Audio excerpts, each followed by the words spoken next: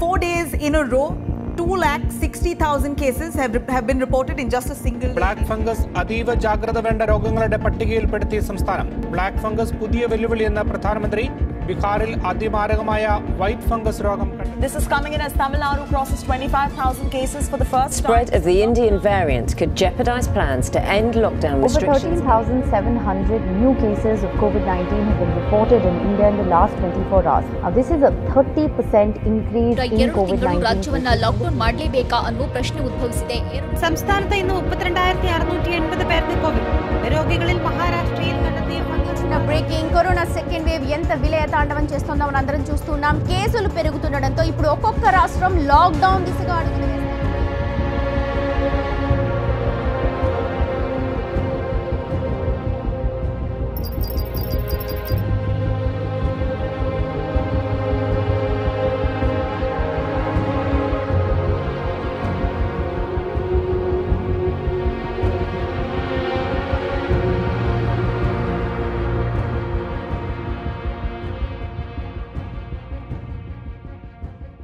കർത്താവിൻ്റെ വിലയേറിയ നാമത്തിന് മഹത്വം ഉണ്ടാകട്ടെ.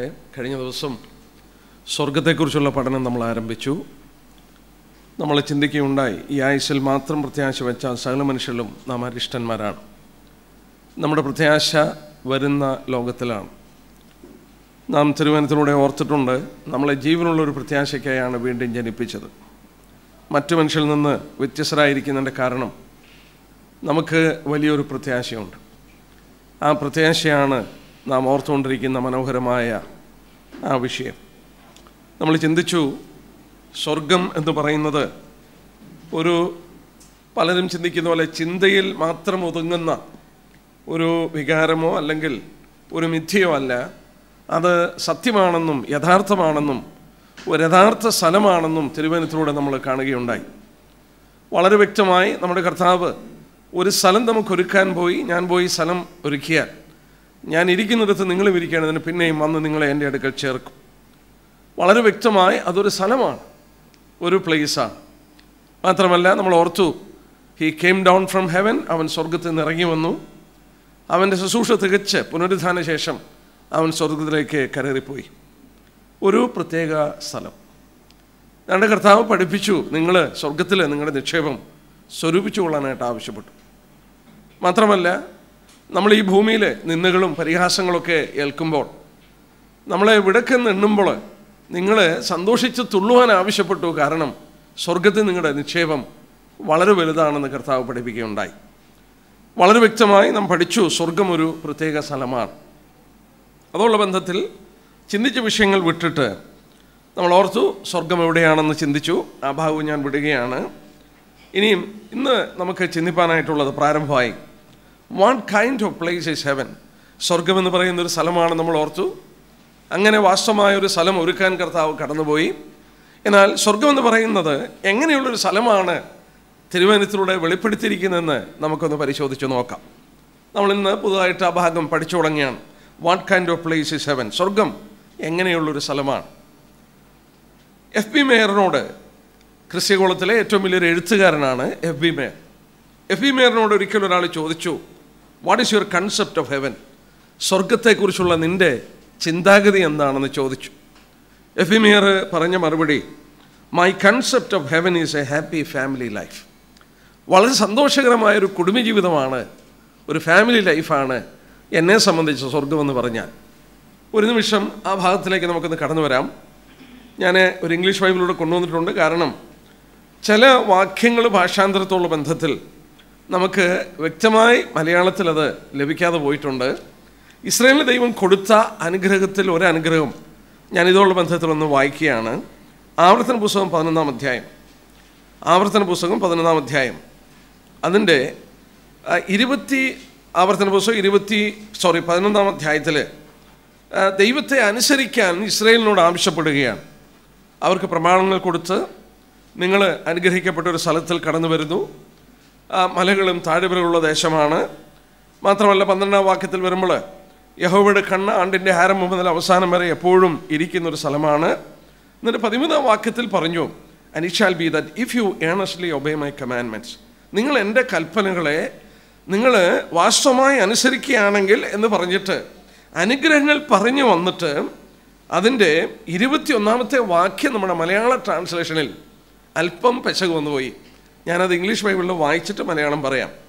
അങ്ങനെ ദൈവത്തെ അനുസരിക്കുകയാണെങ്കിൽ ഇസ്രായേലിനോടൊരു കാര്യം പറഞ്ഞു, that your days and the days of your children may be multiplied in the land of which the Lord swore to your fathers to give them like the days of heaven above the earth. നിങ്ങൾ അങ്ങനെ എന്നെ അനുസരിക്കുകയാണെങ്കിൽ ഞാനൊരു കാര്യം ചെയ്യും.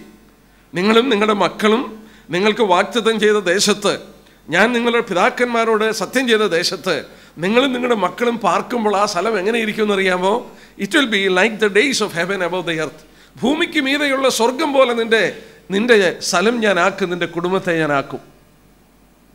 ആ വാക്കുണ്ടോ? മലയാള ട്രാൻസ്ലേഷനിൽ അത് വിട്ടുപോയി. മലയാള ഭാഷയിൽ എന്തുകൊണ്ടോ വിവർത്തനത്തിൽ ആ ഭാഗം കാണുന്നില്ല.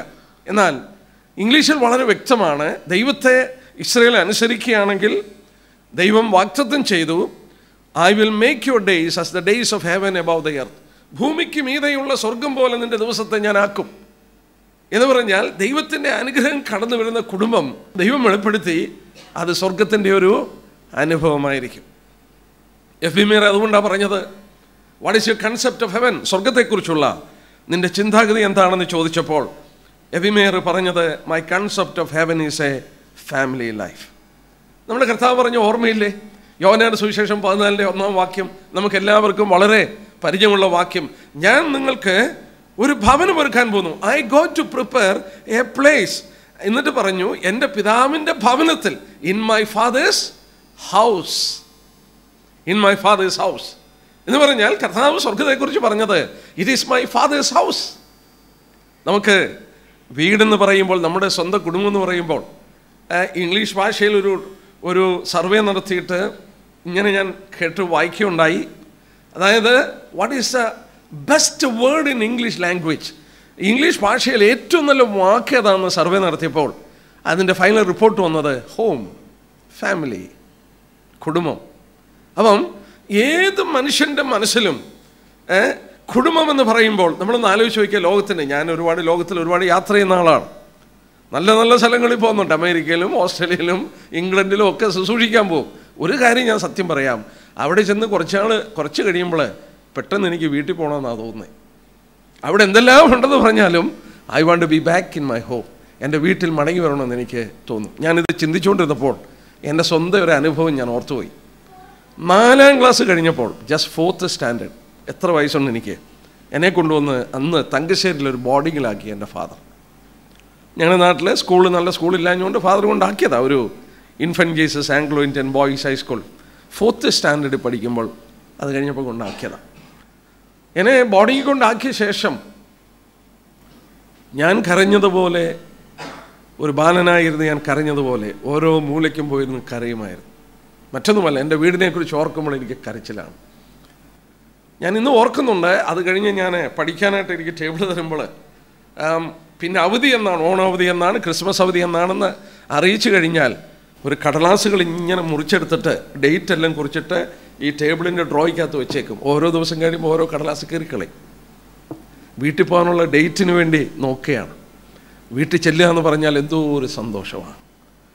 ഒരു സ്വർഗത്തിൽ പോകുന്ന ഒരു അവസ്ഥയായിരുന്നു ആ കൊച്ചിലെ ബോർഡിങ്ങിൽ നിന്ന് തിരിച്ച് സ്കൂളിൽ വരുമ്പോൾ. നമ്മുടെയൊക്കെ ജീവിതത്തിൽ നമ്മൾ പറയാറുണ്ട് ഹോം സിക്ക്.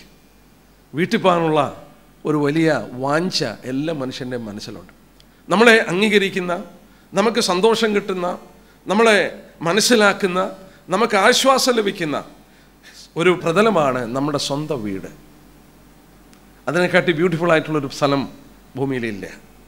അതുകൊണ്ടാണ് സ്വർഗത്തെ ഒരു കുടുംബജീവിതത്തോട് അനുഗ്രഹിക്കപ്പെട്ട ഒരു ഭവനത്തോട് തുലനം ചെയ്ത് ദൈവദാസന്മാർ പറഞ്ഞതും ബൈബിളിൽ രേഖപ്പെടുത്തി ഇസ്രായേലിനോട് പറഞ്ഞു, നീ എന്നെ അനുസരിക്കുകയാണെങ്കിൽ നിന്റെ മക്കളുടെയും ദിവസങ്ങൾ ഞാൻ ഭൂമിക്ക് മീതെയുള്ള സ്വർഗം പോലെയാക്കി തീർക്കും. മാത്രമല്ല കർത്താവ് പറഞ്ഞ വാക്ക് നമ്മൾ ഓർത്തു, എൻ്റെ പിതാവിൻ്റെ ഭവനം, എൻ്റെ പിതാവിൻ്റെ ഭവനം. അപ്പം ഒരു കാര്യം നമുക്കറിയാം, വീട്ടിൽ അനുഗ്രഹിക്കപ്പെട്ടൊരു ഭവനത്തിൽ വന്നാൽ പരസ്പരം അംഗീകരണം, സ്നേഹം, യാതൊരു മറയുമില്ലാത്ത സ്നേഹം ഒഴുകുന്ന ഒരു പ്രതലം. അവിടെ യാതൊരു വിരോധമില്ല. There is no animosity or jealousy or hatred. അവിടെ വിദ്വേഷങ്ങളും അസൂയയും ഒന്നുമില്ല. വീട്ടിലെല്ലാവരും സ്വന്തം, പരസ്പരം കരുതുന്നു, സ്നേഹിക്കുന്നു. സ്നേഹം കവിഞ്ഞൊഴുകുന്നൊരു പ്രതലമാണ് ആ സ്വർഗമെന്നുള്ളതിന് യാതൊരു തർക്കവുമില്ല. 1 കൊരിന്ത്യർ 13:4 തൊട്ടുള്ള വാക്യം നമുക്കറിയാം. സ്നേഹത്തിൻ്റെ നിർവചനം അവിടെ രേഖപ്പെടുത്തിയിട്ടുണ്ട്. ഈ ഭൂമിയിൽ ഒരിക്കലും നമുക്കത് അനുഭവിക്കാൻ കഴിയുന്നില്ല. എന്നാൽ സ്വർഗത്തിൽ കടന്നു ചെല്ലുമ്പോൾ അത് ആശ്ചര്യമായി തീരുമെന്നുള്ളതിന് യാതൊരു തർക്കവുമില്ല. എന്നാൽ ഒരു ഭവനത്തിൽ കടന്നു ചെല്ലണമെങ്കിൽ നമുക്കറിയാം, ഒരു വീട്, we need to B born in to that family. ആ കുടുംബത്തിൽ നമ്മൾ ജനിച്ചെങ്കിലേ സാധിക്കുകയുള്ളൂ. ഞങ്ങളെ കേൾക്കുന്ന പ്രിയപ്പെട്ടവരോട് ഓർപ്പിക്കട്ടെ, വളരെ വ്യക്തമായി ദൈവമക്കളെ സംബന്ധിച്ച് 1 യോഹന്നാൻ 3:1-2 വാക്യത്തിലൊക്കെ വായിക്കുന്നുണ്ട്, നമ്മൾ that we should be called the sons of God. ദൈവമക്കൾ എന്ന് വിളിക്കപ്പെടുവാനുള്ള ഭാഗ്യം നമുക്ക് ലഭിച്ചു. ദൈവമക്കൾ, യോഹന്നാന്റെ സുവിശേഷം 1:12, അവനെ കൈക്കൊണ്ട് അവൻ്റെ നാമത്തിൽ വിശ്വസിക്കുന്ന ഏവർക്കും ദൈവമക്കളാകുവാൻ അധികാരം കൊടുത്തു. He gave the power to become sons of God. ദൈവത്തിൻ്റെ മക്കളായി മാറുക. ഞാൻ ഇന്ന് പകൽ ഓർക്കുകയായിരുന്നു, എഫേസ്യർ 1:5 വായിക്കുന്നുണ്ട്, നമ്മളെ പ്രിയനായവനിൽ ദത്തെടുത്തു. ആ കുടുംബമായിട്ട് നമുക്ക് ഒരിക്കലും ഒരു ബന്ധമില്ലായിരുന്നു. But we R adopted in to that family. ആ കുടുംബത്തിലേക്ക് നമ്മെ ദത്തെടുക്കുമ്പോൾ, നമുക്കറിയാം, ദത്തെടുക്കുമ്പോൾ ഒരിക്കലും ഒരു പിതാവിൻ്റെയും പുത്രൻ്റെയും ഒരു സ്പിരിറ്റ് ഇല്ല. എന്നാൽ ബൈബിൾ എന്താ പറയുന്നത്? നമുക്ക് ഒരു പുതിയ സ്പിരിറ്റൂടെ തന്നു. That we should call him അബ്ബാ father. അവനെ അബ്ബാപിതാവ് എന്ന് വിളിപ്പാൻ ഉതകുന്ന ഒരു സ്പിരിറ്റൂടെ തന്നു. ഡാഡി എന്ന് വിളിക്കുമ്പോൾ നമ്മുടെ ഉള്ളിൽ നിന്ന് പിതാവിനെ, നമ്മൾ ഇന്ന് രക്ഷിക്കപ്പെട്ട ദൈവമക്കൾക്കറിയാം, നാം മുട്ടുകുത്തുമ്പോൾ, പ്രാർത്ഥിക്കുമ്പോൾ, നമ്മൾ നടക്കുമ്പോൾ, ഈ സ്വർഗത്തിലെ ദൈവത്തെക്കുറിച്ച് ഓർക്കുമ്പോൾ നമുക്ക് ഒരു ദർ ഇസ് എൻ അഫിനിറ്റി. നമുക്ക് പറഞ്ഞറിയിക്കാൻ വയ്യാത്തൊരു ബന്ധം, ഒരു സന്തോഷം, ഒരു ആനന്ദം നമ്മുടെ ഉള്ളിലുണ്ട്, ഒരു തൃപ്തി. ആ ബന്ധം നമുക്ക് ലഭിച്ചുകൊണ്ടാണ്, ആ സ്വർഗീയ പിതാവിനോടുള്ള അനുഗ്രഹിക്കപ്പെട്ട ബന്ധം. നമ്മൾ ഓർക്കണം, അങ്ങനെ വീണ്ടെടുക്കപ്പെട്ടവരൊക്കെ അവൻ്റെ മക്കളായി മാറി. ആ മക്കളെല്ലാം കൂടെ ആ പിതാവിൻ്റെ ഭവനത്തിൽ ഒന്നിക്കുന്നൊരു സ്ഥലമാണ് സ്വർഗമെന്നുള്ളത് നോക്കുക. Home is A house were love abides. സ്നേഹം നിലനിൽക്കുന്ന ഒരു പ്രതലമാണ് സ്വർഗമെന്നുള്ളത് പ്രത്യേകം ഓർക്കുക. ഈ ലോകത്തിൽ എത്രയോ ബുദ്ധിമുട്ടുകളാണ്, എത്രയോ വാശിയും വൈരാഗ്യവും പിണക്കങ്ങളും അസൂയയും പ്രശ്നങ്ങളുമാണ്. എന്നാൽ സ്വർഗത്തിൻ്റെ ഒരു 2 ഇൻസ്റ്റിറ്റ്യൂഷനുണ്ട് ലോകത്തെ ദൈവത്തിന്. 2 അല്ല 3 ഉണ്ട്. എന്നാൽ ദൈവമക്കളുള്ള ബന്ധത്തെ നമ്മൾ ശ്രദ്ധിച്ചു നോക്കിയാൽ, ദൈവത്തിൻ്റെ ആദ്യത്തെ ഇൻസ്റ്റിറ്റ്യൂഷൻ ലോകത്തിൽ സ്ഥാപിച്ചത് എല്ലാവരോടുമുള്ള ബന്ധത്തിൽ ഇറ്റ് ഈസ് എ ഫാമിലി, കുടുംബമാണ്. രണ്ടാമത് ഒരു ഗവൺമെൻറ്റാണ്. ഗവൺമെൻറ് സ്ഥാപിച്ചതിൻ്റെ കാരണം അവിടെ ദുഷ്ടന്മാർ പ്രബലന്മാരായി തീരാതെ അവർക്ക് സ്വൈര്യമായി ജീവിപ്പാൻ തക്കവണ്ണം ദൈവം ചെയ്ത ഒരു ഇൻസ്റ്റിറ്റ്യൂഷനാണ് ഭരണകൂടങ്ങൾ. അതുകൊണ്ടാണ് ഭരണകർത്താക്കളെ അവൻ്റെ ദാസന്മാരായി തിരുവചനത്തിൽ രേഖപ്പെടുത്തിയത്. എന്നാൽ മൂന്നാമതൊരു ഇൻസ്റ്റിറ്റ്യൂഷനുണ്ട്, ദാറ്റ് ഈസ് ദ ചർച്ച്, സഭ ദൈവത്തിൻ്റെ മറ്റൊരു ഇൻസ്റ്റിറ്റ്യൂഷനാണ്. ഈ സഭയെ സംബന്ധിച്ച് നമ്മൾ ഓർത്താലും ഈ സ്വർഗീയ സ്നേഹത്തിൻ്റെ ഒരു വാക്യം ഞാൻ ഓർപ്പിച്ചോട്ടെ. എഫേസ്യർ 3 ഒരു ട്രൂ ചർച്ച് എന്ന് പറയുമ്പോൾ, എഫേഷ്യൻസ് ചാപ്റ്റർ 3, എഫേസ്യർ 3 അതിൻ്റെ 14 തൊട്ട് വായിക്കണം. എന്നാൽ ഒരു വാക്യം വായിക്കാം, അതിൻ്റെ 18ാമത്തെ വാക്യം, 17 തൊട്ട് വായിക്കാം. ക്രിസ്തു വിശ്വാസത്താൽ നിങ്ങളുടെ ഹൃദയത്തിൽ വസിക്കേണ്ടതിനും വരം നൽകണമെന്ന് നിങ്ങൾ സ്നേഹത്തിൽ വേരൂന്നി അടിസ്ഥാനപ്പെട്ടവരായി വീതിയും നീളവും ഉയരവും ആഴവും എന്തെന്ന് സകല വിശുദ്ധന്മാരോട് ഗ്രഹിപ്പാനും. ആ വാക്കുണ്ടോ? ദൈവസ്നേഹത്തിൻ്റെ വീതി, നീളം, ഉയരം, ആഴം എവിടെ ഗ്രഹിക്കുന്നത്? സകല വിശുദ്ധന്മാരോട് കൂടെ.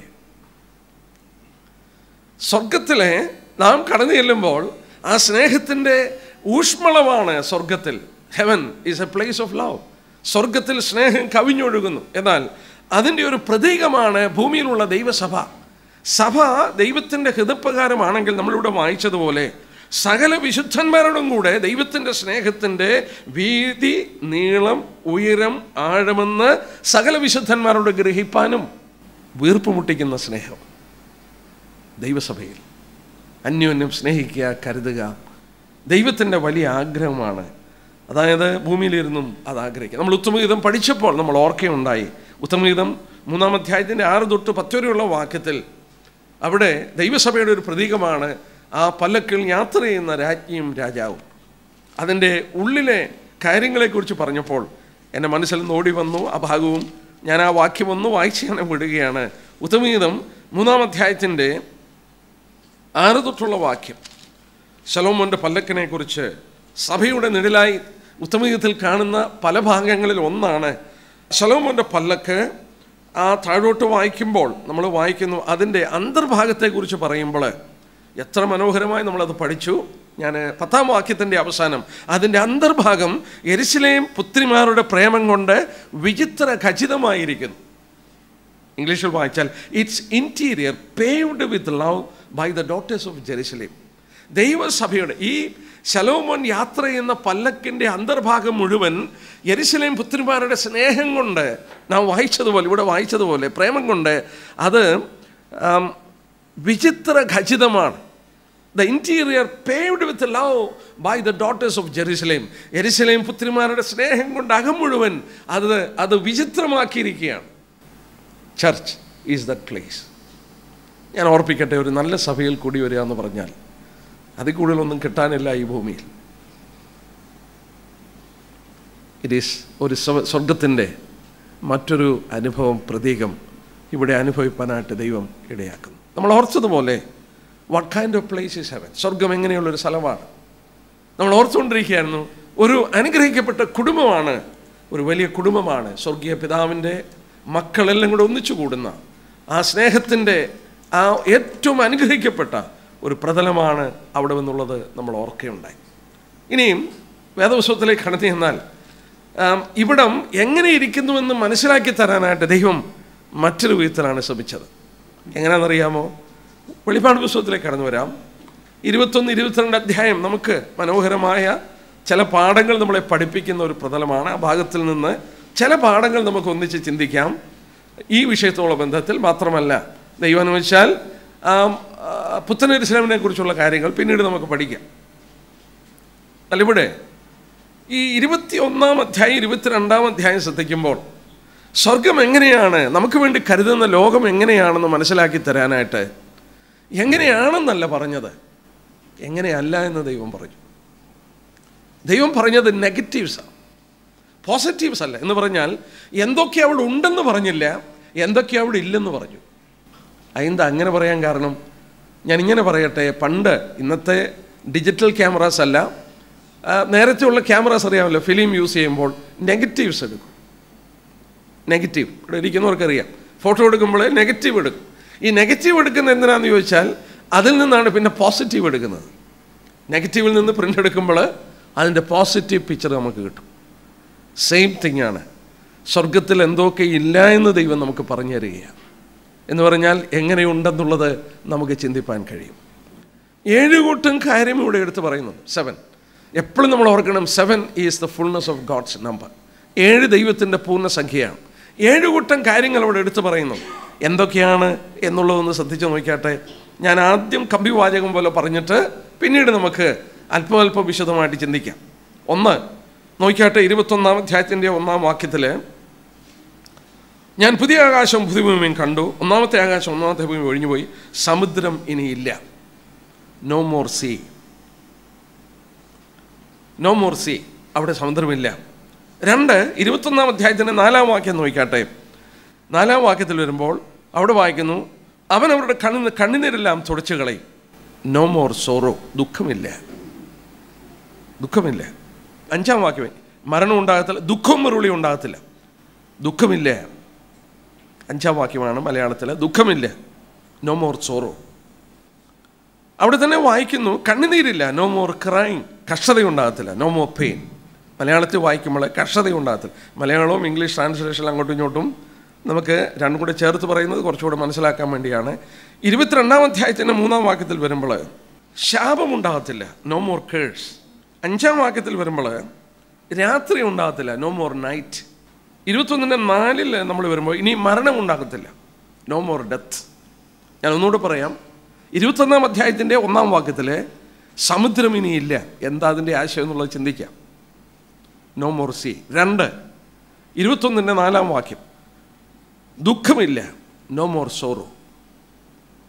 3 21-ന്റെ 4-ാം വാക്യം, കണ്ണുനീരില്ല. മലയാളത്തിൽ 5ആണ്, നോ മോർ ക്രൈം. 4-മത് 21-ാം അധ്യായത്തിൻ്റെ 4-ാം വാക്യത്തിൽ നോ മോർ പെയിൻ, ഇനി കഷ്ടതയുണ്ടാകത്തില്ല. 5, 22-ാം അധ്യായത്തിൻ്റെ 3-ാം വാക്യം, ഇനി ശാപം ഉണ്ടാകത്തില്ല, നോ മോർ കേഴ്സ്. 6-ാമത് 22-5, ഇനി രാത്രി ഉണ്ടാകത്തില്ല, നോ മോർ നൈറ്റ്. 7-ാമത് 21-4, മരണം ഉണ്ടാകത്തില്ല, നോ മോർ ഡെത്ത്. ഇല്ല എന്നുള്ളത് 7 കൂട്ടം കാര്യമെടുത്ത് പറയുന്നു. 7 നമ്മൾ ഓർത്തു, പൂർണ്ണതയാണ് ദൈവത്തിൻ്റെ. ആദ്യത്തെ നമുക്ക് നോക്കാം. 1-ാം വാക്യത്തിൽ 21-1 വായിച്ചു, സമുദ്രം ഇനിയില്ല. ആശ്ചര്യമായി ദൈവം ഉണ്ടാക്കാൻ പോകുന്ന ഭൂമിയിൽ ഇനി സമുദ്രമില്ല. അത് അങ്ങനെ തന്നെയാണ്. നമുക്കറിയാം, ഭൂമിയുടെ ഏതാണ്ട് 2/3 ഭാഗം സമുദ്രമാണ്, 1/3 കര. ദൈവമെന്നാൽ ആ സമുദ്രമില്ലാത്തൊരു ഭൂമിയെ സൃഷ്ടിക്കുമ്പോൾ എങ്ങനെയാണ് മഴ പെയ്യുന്നതെന്നൊക്കെ നമ്മൾ ചോദിച്ചേക്കാം. ആദ്യത്തെ നമുക്കറിയാം, ഏതാണ്ട് നോഹയുടെ കാലം വരെ മഴ പെയ്തിരുന്നില്ല, മഞ്ഞ് പൊങ്ങി ഭൂമിയെ നനച്ചുകൊണ്ടിരുന്നു. ദൈവത്തിന് വീണ്ടും അതുപോലെയുള്ള അവസ്ഥ തരുവാനായിട്ട് സാധിക്കും. എന്നാൽ ഇവിടെ നമ്മൾ തിരുവചനത്തിൽ ഇതിനകത്ത് വേറെ ആശയങ്ങളുണ്ടെന്ന് ദൈവദാസന്മാർ ചിന്തിക്കുന്നു. വേദപുസ്തകത്തിൽ വായിക്കുമ്പോൾ കർത്താവ് തന്നെ പറഞ്ഞു, കർത്താവിൻ്റെ സർമ്മണിൽ പ്രഭാഷണത്തിൽ കർത്താവ് ഓർപ്പിച്ചു, ലൂക്കോസ് 21:25, സമുദ്രത്തിൻ്റെയും ഓളത്തിൻ്റെയും മുഴക്കം നിമിത്തം ഭൂമിയിലെ ജാതികൾക്ക് നിരാശയോടുകൂടിയ പരിഭ്രമം ഉണ്ടാകും. സമുദ്രത്തിൻ്റെ ഓളം, ഇളകിമറിയുന്നൊരു സമുദ്രം. വീണ്ടും നമ്മൾ ശ്രദ്ധിച്ചാൽ യെശയ്യാപ്രവചനം 17:12 വായിച്ചാൽ, ദുഷ്ടന്മാരുടെ ഹൃദയം കലങ്ങിമറിയുന്ന കടൽ പോലെയാണ്, അടങ്ങിയിരിപ്പാൻ കഴിയില്ല, ചേറും ചെളിയുമായി അത് മുകളിലോട്ട് തെള്ളുന്നു. യെശയ്യാവ് 17:12. കഥ പറഞ്ഞത് ഓർക്കണം, കാലം അതിന് അന്ത്യത്തിലെത്തുമ്പോൾ സമുദ്രത്തിൻ്റെയും മുഴക്കം, ഓളത്തിൻ്റെയും മുഴക്കം ഭൂമിയിൽ ഉണ്ടാകും. മറ്റു വിധത്തിൽ പറഞ്ഞാൽ ഇളകിമറിയുന്ന ജനസമൂഹത്തിൻ്റെ ഒരു ചിത്രമാണത്. ഇന്നൊന്ന് ആലോചിച്ച് നോക്കിയേ, ലോകത്തിൽ എങ്ങോട്ടൊന്ന് കണ്ണോടിച്ച് എല്ലായിടത്തും അസ്വസ്ഥതയാണ്. മാനവരാശി ദൈവജനത്തിൽ വായിച്ച പോലെ ദുഷ്ടന്മാരൊക്കെ ഇളകി മറിയുന്നൊരു കാലഘട്ടമാണ്. എവിടെ നോക്കിയാലും, കേരളം തന്നെ എടുത്തു നോക്കിയാൽ എപ്പോഴും ബന്ധും പ്രശ്നങ്ങളും ജാഥകളും പോലീസുമായിട്ട് വഴക്കും എല്ലാം ഒരു ഇളകി മറിയുന്ന, അടങ്ങിയിരിക്കാൻ സാധിക്കാത്ത ഒരു സ്ഥിതിയാണ്. എന്നാൽ ഇതോട് ചേർത്ത് നമ്മൾ ഓർക്കണം, സ്വർഗത്തിൻ്റെ ചിത്രം ദൈവം തന്നപ്പോൾ വെളിപാട് ദിവസം 4-5 അധ്യായത്തിൽ എന്താ വായിക്കുന്നത്? പളിങ്ങിനൊത്ത കണ്ണാടിക്കടൽ, യാതൊരു ചേറും ചെളിയുമില്ലാതെ ഇളകിമറിയാത്ത ക്രിസ്റ്റൽ ഗ്ലാസ് പോലെയുള്ള ആ സമുദ്രത്തിൻ്റെ മനോഹരത്വം ആ വെളിപാട് ദിവസം 5-ാം അധ്യായത്തിൽ വായിക്കുന്നുണ്ട്. എന്നാൽ ലോകത്തിൻ്റെ ചിത്രം എങ്ങനെയാണ്? ഇളകിമറിയുന്ന കടലിന് തുല്യമാണ്. അവിടെ നമ്മൾ ഓർക്കണം വീണ്ടും, വെളിപാട് ദിവസം 17:15 ഈ വെള്ളം, നീ കണ്ട വെള്ളം ഭാഷകളും വംശങ്ങളും പുരുഷാരങ്ങളുമാണ്. എന്നാൽ ഈ ഭാഗം ധ്യാനിക്കുകയും പഠിക്കുകയും ചെയ്തപ്പോൾ എനിക്ക് മറ്റൊരു ഭാഗം കൂടെ മനസ്സിലാക്കാൻ സാധിച്ചു. നമ്മുടെ കർത്താവ് 2 പ്രാവശ്യം സമുദ്രത്തെ ശാന്തമാക്കുന്നുണ്ട്. ഒന്നും അവിചാരിതമായിട്ട് വന്നതല്ല, 2 പ്രാവശ്യം. ഈ 2 പ്രാവശ്യം നമ്മൾ ശ്രദ്ധിച്ചാൽ, ഒരു പ്രാവശ്യം കർത്താവ് ബോട്ടിൽ തന്നെയുണ്ട്, ഒരു പ്രാവശ്യം കർത്താവ് ബോട്ടിലില്ല. വാക്യം വേണേ നോട്ട് ചെയ്തോ, ഞാനെടുത്ത് വായിക്കുന്നില്ല. മത്തായിയുടെ സുവിശേഷം 14-ാം അധ്യായത്തിൻ്റെ 22-21 വാക്യം, മത്തായി 14:22-21 വാക്യം, നമ്മുടെ കർത്താവ് 2 പ്രാവശ്യമാണ് ശിഷ്യന്മാരെ സമുദ്രം ഇളകി മറിയുന്നുള്ള ബന്ധത്തിൽ ശാന്തമാക്കുന്നത് തിരുവചനത്തിൽ രേഖപ്പെടുത്തിയത്. നമ്മൾ ഒന്ന് വായിക്കുന്നു, മത്തായി 14:22 തൊട്ട് 33 വരെയുള്ള വാക്യം. അവൻ മലയിൽ പ്രാർത്ഥിപ്പാൻ കടന്നുപോയിട്ട് അവരെ നിർബന്ധിച്ച് അക്കരയ്ക്ക് പോകാനായിട്ട് ആവശ്യപ്പെട്ടു. അവർ കടന്നുപോയപ്പോൾ എല്ലാം കൂടെ ഇളകി മറിഞ്ഞ് ബോട്ട് മുങ്ങുമെന്ന് കരുതി അവരുറക്കെ കരയാനായിട്ട് തുടങ്ങിയപ്പോൾ കാണാം, സമുദ്രത്തിന് മേൽ നടന്ന് കർത്താവ് അടുത്തു വരുന്നു. 2-ാമത്തെ പ്രാവശ്യം മർക്കോസിൻ്റെ സുവിശേഷം 4-ാം അധ്യായത്തിൻ്റെ 35 തൊട്ട് 41 വരെയുള്ള വാക്യം. അവിടെ നമ്മൾ വായിക്കുന്നത് എന്താ? കർത്താവ് ബോട്ടിലുണ്ട്. ആദ്യത്തേത് മലയിലേക്ക് അവൻ കടന്നുപോയി, അവർക്ക് വേണ്ടി പ്രാർത്ഥിക്കുക. എന്നാൽ 2-ാമത്തെ പ്രാവശ്യം അവൻ ബോട്ടിൽ തന്നെയുണ്ട്. ആ ബോട്ട്, കർത്താവ് ബോട്ടിൽ തന്നെയുണ്ട്.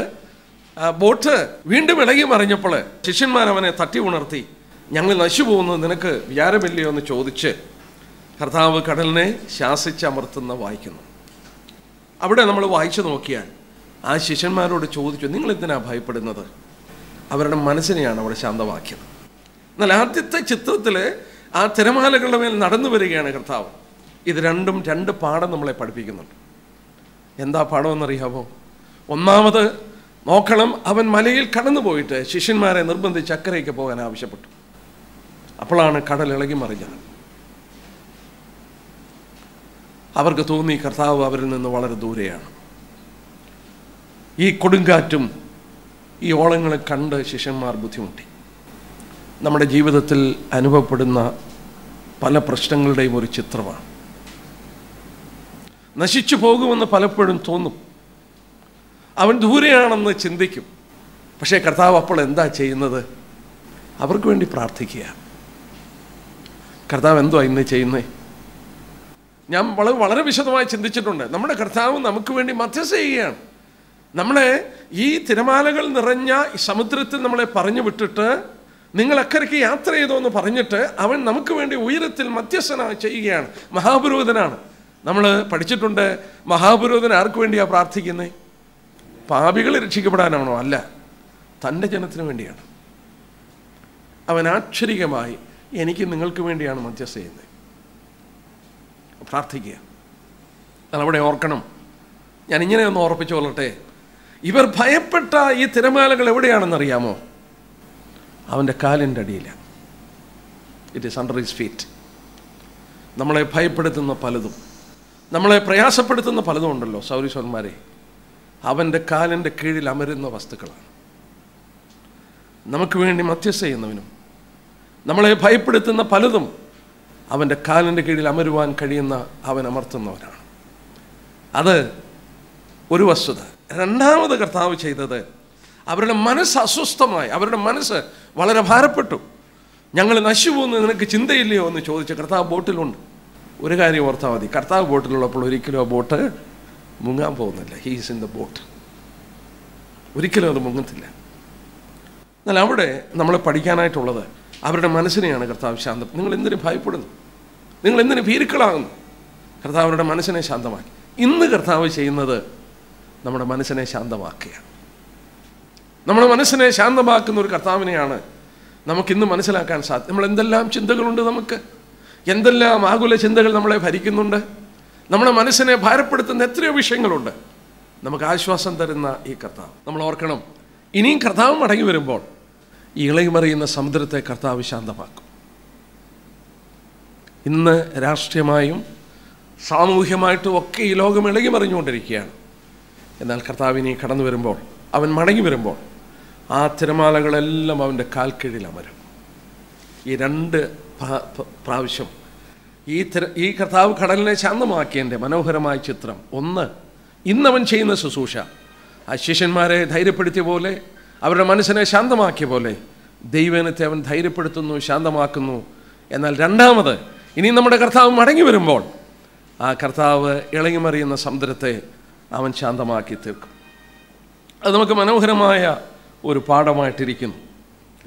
നമ്മൾ ഓർക്കണം, അന്നേരം ഈ തിരമാലകളെ ശാന്തമാക്കുമ്പോൾ അവർ പറയുന്ന വാക്കാണ് ഇവൻ ദൈവപുത്രനാണെന്ന് പറയുന്നത് നമുക്കവിടെ വായിക്കാൻ സാധിക്കും. ലോകം അത് അംഗീകരിക്കാൻ പോവുകയാണ്. അപ്പോൾ നമ്മൾ ഓർക്കണം, ഇനി വരുന്ന ലോകത്തിൽ നോ മോർ സീ, ഇങ്ങനെയുള്ള പ്രശ്നങ്ങളൊന്നും ഇല്ലാത്തൊരു ലോകത്തിലേക്ക് നമ്മൾ പോകും. രണ്ടാമത് വായിക്കുന്നത്, ഇനി ദുഃഖമുണ്ടാകില്ല, നോ മോർ സോറോ. ഇന്ന് യാക്കോബിന്റെ ലേഖനം 4-ാം അധ്യായം അതിൻ്റെ 9-ാം വാക്യം നോക്കാം.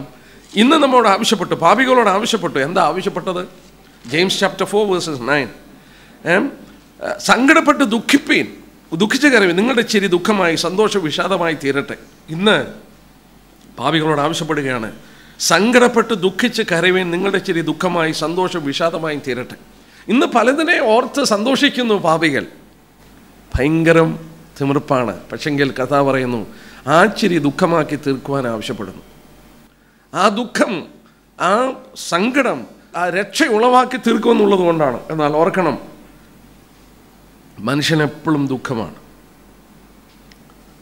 ഒരു മാതാവ്, എൻ്റെ മാതാവ് തന്നെ എന്നോട് പറഞ്ഞിട്ടുണ്ട്, ഭാരങ്ങളും പ്രയാസങ്ങളും ഏറിയ ഒരു കാലഘട്ടം ഉണ്ടായിരുന്നു. അന്ന് എൻ്റെ മദർ എന്നോട് സംസാരിച്ച് ഫോൺ ചെയ്ത് പറഞ്ഞ വാക്ക്, പിന്നെ അന്നേരമാണ് ആ വാക്യത്തിൻ്റെ ആഴം ഞാൻ മനസ്സിലാക്കിയത്.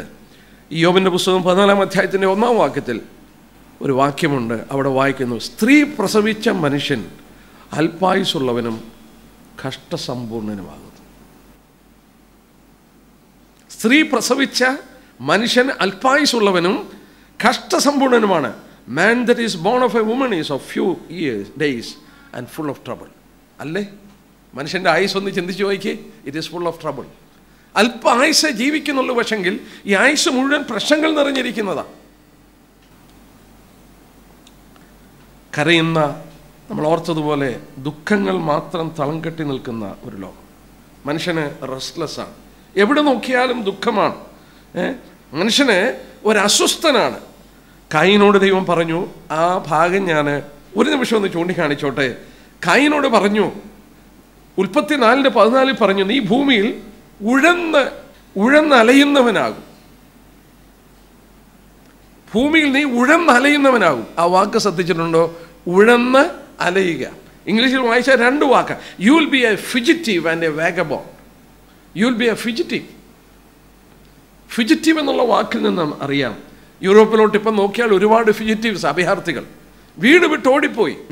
വീട് വിട്ടിട്ട് അവർ അഭയാർത്ഥികളായി തീർന്നു. You will be A fugitive and you will be A vagabond. Vagabond എന്ന് പറഞ്ഞാൽ he doesn't have A home. വീട് വിട്ടുപോയി അഭയാർത്ഥിയായി മാറി, അവന് വീടുമില്ല. ദൈവമക്കളെ സംബന്ധിച്ച് എന്താ പറഞ്ഞത്? ഇത് പാപം ചെയ്തു കഴിഞ്ഞ് കായിനോട് ആവശ്യപ്പെട്ട് ദൈവം പറഞ്ഞു, you will be A fugitive and A vagabond. എന്താ ദൈവജനത്തിൻ്റെ description? V R pilgrims and strangers. അതല്ല പറഞ്ഞത്. നമ്മൾ പിൽഗ്രിംസ് ആൻഡ് സ്ട്രേഞ്ചേഴ്സാണ്, നമ്മൾ മോക്ഷയാത്രക്കാരാണ്, നമ്മൾ പരദേശികളാണ്. ആ 2 വാക്യത്തിന് വലിയ ആശയമുണ്ട്. ഒരു മോക്ഷയാത്രക്കാരൻ അവന് വീട് വിട്ടു പോവുകയല്ല, ഈസ് മാർച്ചിങ് ഓൺ. അവനൊരു ലക്ഷ്യത്തിലേക്ക് മാർച്ച് ചെയ്ത് പോയിക്കൊണ്ടിരിക്കുക. മാത്രമല്ല ഒരു സ്ട്രേഞ്ചറാണ്, ഇവിടെ ഒരു അന്യനായിട്ട് അവൻ പാർക്കുകയാണ്. ഇതല്ല അവൻ്റെ വീട്. സ്വർഗത്തെ നോക്കിക്കൊണ്ട് അവനെ യാത്രയാണ്. ഈ 2 വ്യക്തികളുടെ കാര്യം നമുക്ക് കുറച്ചുകൂടെ മനസ്സിലാക്കാനായിട്ട് ഇടയാകുന്നു. അപ്പോൾ ഓർക്കണം, മനുഷ്യന് ദുഃഖമുള്ളവനാണ്, ഒരുപാട് ദുഃഖം, എല്ലാ തുറകളിലും ദുഃഖമാണ്. നമ്മൾ വായിക്കുന്നുണ്ട്, എനിക്ക് ചിറകുണ്ടായിരുന്നെങ്കിൽ, സങ്കീർത്തനക്കാരൻ പറയുന്നുണ്ട്, എനിക്ക് ചിറകുണ്ടായിരുന്നെങ്കിൽ, 55 സങ്കീർത്തനം 6 വാക്യം. ആ ദുഃഖത്തിൻ്റെ അതിൽ നിന്ന് വരുന്ന ഒരു പ്രകടനകരമായ ഒരു വാക്യമാണ് 55 സങ്കീർത്തനത്തിൻ്റെ 6 വാക്യം. പ്രാവിനുള്ളതുപോലെ എനിക്ക് ചിറകുണ്ടായിരുന്നെങ്കിൽ, എന്നാൽ ഞാൻ പറന്നുപോയി വിശ്രമിക്കുമായിരുന്നു എന്നവൻ പറഞ്ഞു. പ്രാവിനുള്ള പോലെ ചിറകുണ്ടായിരുന്നു, ഞാൻ പറന്നുപോയനെ. എങ്ങോട്ട് പറന്നു പോകാനാ? ഞാനിത് വായിച്ചപ്പോൾ ഓർത്തു, ആ പെട്ടകത്തിൽ നിന്ന് പ്രാക്കളെ വിട്ടപ്പോൾ നിങ്ങൾക്കറിയാം, ആ പ്രാക്കൾക്ക് കാലുകുത്താൻ സ്ഥലമില്ലായിരുന്നു. ശ്രദ്ധിച്ചോ? ആ പെട്ടകത്തിൽ നിന്ന് പ്രാക്കളെ നോഹ അയച്ചപ്പോൾ ആ പ്രാക്കൾക്ക് കാലുകുത്താൻ സ്ഥലമില്ല, അവ പോയും വന്നുകൊണ്ടിരുന്നു. എന്നാൽ കാക്കയോ? അതിന് പോയപ്പോൾ മലങ്കാക്കകൾക്കെല്ലാം ചത്ത ശവങ്ങളൊക്കെ പൊങ്ങിക്കിടക്കുക, അതിന് തിന്ന് ജീവിക്കാൻ ഇഷ്ടം പോലെയാണ്. ഒരു ദൈവ പൈതലിന് നമ്മൾ ഓർത്തതുപോലെ ഈ ലോകത്തിലെ സൂറസാണ്. എന്നാൽ ഒരു പ്രവചന ഭാഗമുണ്ട്, 60 യെശയ്യാ പ്രവചനം 60ന്റെ 8 വാക്യം. 60ന്റെ 8 വാക്യത്തിൽ ഇങ്ങനെ വായിക്കുന്നുണ്ട്, തങ്ങളുടെ കിളിവാതുകളിലേക്ക് പ്രാവുകളെ പോലെ പറന്നു വരുന്ന ഇവരാറ്.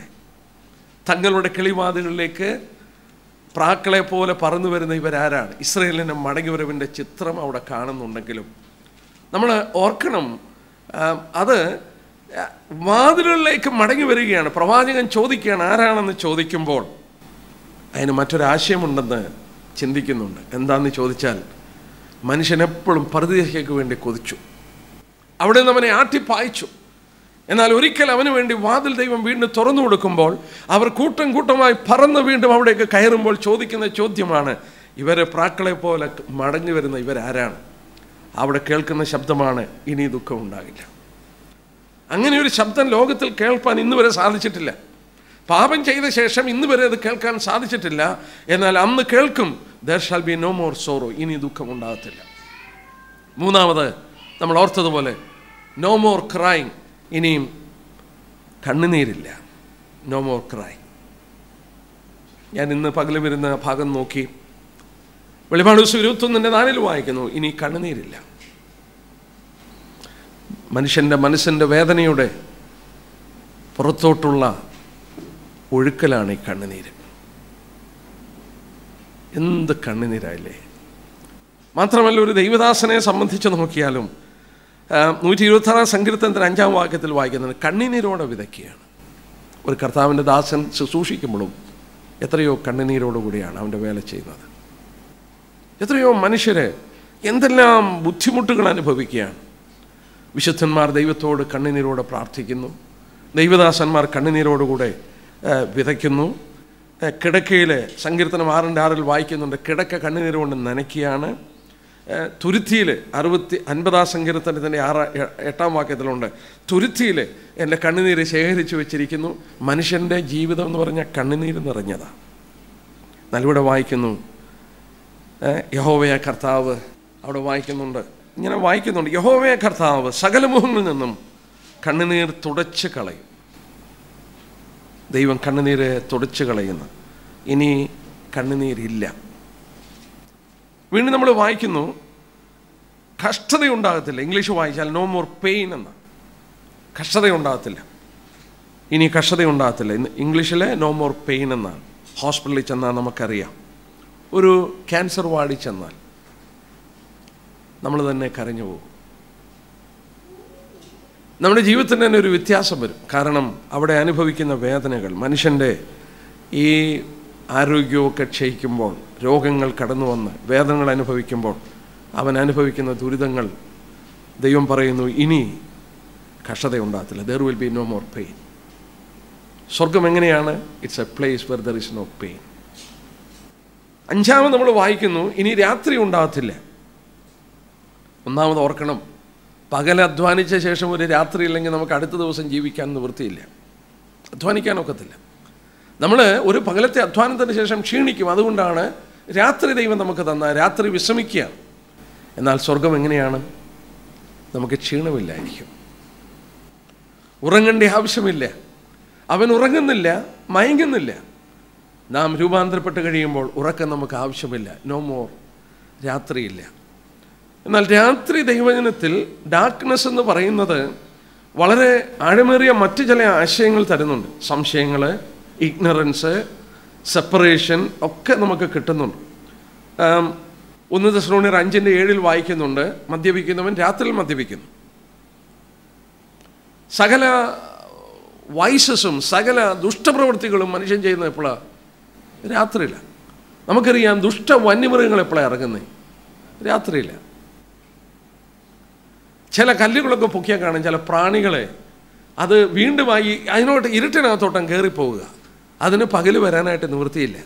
മദ്യപിക്കുന്നവൻ രാത്രി മദ്യപിക്കുന്നു, വെറിക്കൂത്തുകളും എല്ലാം ചെയ്യുന്നവൻ രാത്രി ചെയ്യുന്നു. രാത്രി ഇനി ഉണ്ടാകത്തില്ല. അങ്ങനെയുള്ള സംഭവങ്ങൾ ഉണ്ടാകാതിരിക്കുന്ന, പിന്നെ നമ്മൾ ഓർക്കണം, 90-ാം സങ്കീർത്തനത്തിൻ്റെ 5-ാം വാക്യത്തിൽ അത്യുന്നതന്റെ മറവിൽ വസിക്കുന്നതിനെ കുറിച്ച് പറയുമ്പോൾ രാത്രിയിലെ ഭയത്തിൽ നിന്നും അവനെ വിടുവിക്കും. അപ്പം രാത്രിക്ക് ഭയമുണ്ട്. എത്ര വലിയവരാണെങ്കിലും തനിച്ചൊക്കെ കൂരികളിലൊക്കെ തനിച്ചു പോകുമ്പോഴൊക്കെ ഒരു ചെറിയ പേടിയൊക്കെ തോന്നും. രാത്രിയിലെ ഭയത്തിൽ നിന്ന് അവരെ വിടുവിക്കുമെന്ന് 90-ാം സങ്കീർത്തനം 5-ാം വാക്യത്തിൽ വായിക്കുന്നു. വീണ്ടും നമ്മൾ സങ്കീർത്തനം 30:5 വായിക്കുന്നുണ്ട്, സന്ധ്യങ്ങൾ കരച്ചിൽ വന്ന് പാർക്കും, ഉഷസ്സിലോ ആനന്ദഘോഷം വരും. ഈ രാത്രി വേളയിൽ ഒരുപാട് കാര്യങ്ങളുണ്ട്, ഒരുപാട് കാര്യങ്ങൾ ഇങ്ങനെ പറയുന്നുണ്ട്. ഇരുട്ടിൻ്റെ അനുഭവങ്ങളെക്കുറിച്ച് വായിക്കുന്നു. എന്നാൽ ഇനി രാത്രി ഉണ്ടാകത്തില്ല. എന്താ കാരണം? No more night. നമ്മൾ വായിക്കുന്നുണ്ട് രാത്രി ഉണ്ടാകത്തില്ല. കാരണം എന്നാ? സൂര്യനെ കവിഞ്ഞ പ്രകാശമുള്ള ദൈവത്തിൻ്റെ പുത്രനും സൂര്യനെ കവിഞ്ഞ് അടുത്തുകൂടാത്ത വെളിച്ചത്തിലുള്ള ദൈവം വസിക്കുന്ന പ്രതലത്തിൽ എവിടെയാണ് രാത്രി? വെളിപാട് 21-ാം അധ്യായത്തിൻ്റെ 23 തൊട്ടുള്ള വാക്യം നോക്കുക. നഗരത്തെ പ്രകാശിപ്പിക്കാൻ സൂര്യനും ചന്ദ്രനും ആവശ്യമില്ല, ദൈവതേജസ് അതിനെ പ്രകാശിപ്പിക്കുന്നു. കുഞ്ഞാണ് അതിൻ്റെ വിളക്കാകുന്നു, ജാതികൾ അതിൻ്റെ വെളിച്ചത്തിൽ നടക്കും. നമുക്കറിയാം പഴയ നിയമത്തിൽ ദൈവത്തിന് വസിപ്പാൻ ഒരാലയമുണ്ടാക്കി, സമാഗമന കൂടാരം. അതിന് ശേഷം സലോമോൻ പണിതു. ഈ 2 ഭാഗത്തും നോക്കി, അവിടെ ദൈവം വസിച്ച ഹോളി ഓഫ് ഹോളീസ്, അവിടെ വല്ല വിളക്കുണ്ടായിരുന്നു? ഇല്ല. അവിടെ എന്തായിരുന്നു വെളിച്ചം? ഷെക്കനാ ഗ്ലോറി. ശലോമോൻ ദേവാലയം പണിതു, ഡെഡിക്കേറ്റ് ചെയ്തു, ദൈവത്തിൻ്റെ തേജസ് ഇറങ്ങി, ഗ്ലോറി കൊണ്ട് നിറഞ്ഞു ആ അതിവിശുദ്ധ സ്ഥലം. സ്വർഗത്തിൻ്റെ നിഴലാണ്. സ്വർഗം ദൈവതേജസ് കൊണ്ട് നിറയും. പുത്രൻ, നമുക്കറിയാം, അവനെ ദമസ്കോസിൻ്റെ പടിവാതിൽക്കൽ കണ്ടപ്പോൾ സൂര്യനെ കവിഞ്ഞ പ്രകാശമാണ്. ഇത് കൂടാതൊരു കാര്യം കൂടെയുണ്ട്. മത്തായി 13:43 വാക്യം നോക്കി, പിതാവായ ദൈവത്തിൻ്റെ പ്രകാശം തേജസ്, പുത്രൻ്റെ പ്രകാശം ദൈവ തേജസ്. ഇത് കൂടാതെ നമ്മളൊക്കെ അങ്ങോട്ട് കടന്നു പോകാൻ പോവാ. നമ്മൾ ആരാ, എങ്ങനെ ഇരിക്കുന്നതെന്ന് നോക്കി. 13-ാം അധ്യായത്തിൻ്റെ 43 വാക്യം നോക്കി, അന്ന് നീതിമാന്മാർ തങ്ങളുടെ പിതാവിൻ്റെ രാജ്യത്തിൽ സൂര്യനെ പോലെ പ്രകാശിക്കും. ഒന്ന് ആലോചിച്ച് നോക്കിയേ, ഞാനും നിങ്ങളും ഒക്കെ സൂര്യന്മാരാകുകയാണെങ്കിൽ കോടാനുകോടി സൂര്യന്മാർ ഒന്നിച്ചിരുന്നത് എങ്ങനെ ഇരിക്കും? ഇനി രാത്രി ഉണ്ടാകത്തില്ല, അവിടെ ഇരുട്ടില്ല, സ്വർഗത്തിൻ്റെ മഹത്വം, നമുക്ക് ക്ഷീണമില്ല. 6 വായിച്ചു, ഇനി മരണമുണ്ടാകത്തില്ല, നോ മോർ ഡെത്ത്. മരണം എത്ര ക്രൂവലാണ്. ഈ ദിവസങ്ങളിൽ ഞാൻ ഓർക്കുകയായിരുന്നു, എന്ത് മരണങ്ങളാണ് സംഭവിക്കുന്നത്, എത്ര ചെറുപ്പക്കാരാണ് മരിക്കുന്നത്, ഏതെല്ലാം വിധത്തിലാണ് മരിക്കുന്നത്. കഴിഞ്ഞ ദിവസം പത്രത്തിൽ വായിച്ചു, ഒരു ഫിലിം ഡയറക്ടർ വളരെ ചെറുപ്പക്കാരൻ മരിച്ചു, ലിവർ അങ്ങ് പോയി. അതിൻ്റെ കാരണം നിങ്ങൾ മനസ്സിലാക്കിയോ? അദ്ദേഹം മദ്യപിക്കത്തില്ല, സിഗരറ്റ് വലിക്കത്തില്ല, പക്ഷേ അതിൻ്റെ കാരണം കണ്ടുപിടിച്ചിരിക്കുന്നു, 30 ക്യാൻ കോള കുടിക്കുമായിരുന്നു, ലിവർ അങ്ങ് പോയി. എന്ത് മരണങ്ങളാണ് സംഭവിക്കുന്നത്. ഈ ലോകത്തിൽ എത്രയോ മനുഷ്യർ മരിച്ചുകൊണ്ടിരിക്കുകയാണ്. മരണം ക്രൂവൽ എനിമിയാണ്. എത്രയോ സ്ത്രീകളെ വിധവമാരാക്കി, എത്രയോ കുഞ്ഞുങ്ങളെ അനാഥരാക്കി. മാത്രമല്ല, ഈ മരണം ലോകത്തിന് വരമ്പുകളില്ലാതെ ലോകത്തെ മുഴുവൻ മരണത്തിൻ്റെ കീഴിൽ അങ്ങ് അമർത്തുകയാണ്. തിരുവനന്തപുരത്തിൽ വായിക്കുന്നുണ്ട്, മരണം പോലെ, ഉത്തമീതം പഠിച്ചപ്പോൾ ഓർമ്മയുണ്ടല്ലോ, പ്രേമം മരണം പോലെ ബലമുള്ളതാണെന്ന് പറയുന്നു. അതിൽ നിന്ന് വിടിയിപ്പാൻ കഴിയാത്തതാണ് പ്രേമം അല്ലെങ്കിൽ സ്നേഹം. ഒരുത്തൻ തൻ്റെ സമ്പത്തുകളൊക്കെ വേണ്ടാന്ന് വെക്കും ആ പ്രേമത്തിന് വേണ്ടി. ക്രൂവൽ, അത്ര ശക്തിയുള്ളതാണ് മരണം. അതിൽ നിന്ന് വിടിവിപ്പാൻ ആർക്ക് സാധിക്കത്തില്ല. നമ്മൾ ഓർക്കണം, എന്നാൽ ഈ മരണം നമ്മുടെ കർത്താവ് ജയിച്ചതുകൊണ്ട് ഒരിക്കലും ആ മരണത്തെ ഇല്ലാതാക്കും. 2 വാക്യം നോക്കാം, നമ്മൾ അറിയാവുന്ന വാക്യമാണ്, ഞാൻ പെട്ടെന്ന് പറഞ്ഞു പോകാം. 1 കൊരിന്ത്യർ 15:26. 1000 ആണ്ട് വാഴ്ച കഴിയുമ്പോൾ കർത്താവ് ചെയ്യുന്ന ഒരു കാര്യം, ഒടുക്കത്തെ ശത്രുവായ മരണം നീങ്ങിപ്പോകും. ഒടുക്കത്തെ ശത്രുവായിട്ട് മരണം നീങ്ങിപ്പോകും. പഴയ നിയമത്തിലൊരു വാക്യം, യെശയ്യാവ് 25:8 വാക്യം. യെശയ്യാവ് 25:8 വാക്യം. യെശയ്യാപ്രവചനം 25-ാം അധ്യായത്തിൻ്റെ 8-ാം വാക്യം. നമ്മൾ കൊരിന്ത്യലേഖനത്തിൽ വായിച്ചു, ഒടുക്കത്തെ ശത്രുവായിട്ട് മരണം നീങ്ങിപ്പോകും. യെശയ്യാവ് 25:8 വാക്യത്തിലും നമ്മളിങ്ങനെ വായിക്കുന്നുണ്ട്, അവൻ മരണത്തെ സദാകാലത്തേക്കും നീക്കിക്കളയും. മരണത്തെ സദാകാലത്തേക്ക് നീക്കിക്കളയും. ഇനി മരണം ഉണ്ടാകത്തില്ല. 1000 ആണ്ട് വാഴ്ച കഴിഞ്ഞ് അവസാനമായി ഒടുക്കത്തെ ശത്രുവായിട്ട് മരണത്തെ നീക്കിക്കളയും. No more death. അവസാനമായി 7-ാമത് വെളിപാട് 22:3 വായിക്കുന്നു, ഇനി ശാപം ഉണ്ടാകത്തില്ല, നോ മോർ കേഴ്സ്. ഒന്ന് നോക്കിക്കുക, ഒരു കൃഷിക്കാരനെ മാത്രം ഒന്ന് എടുത്ത് നോക്കിക്കുക. ഒരു കർഷകനെ, ഒരു കൃഷിക്കാരൻ എത്ര അധ്വാനിക്കണം?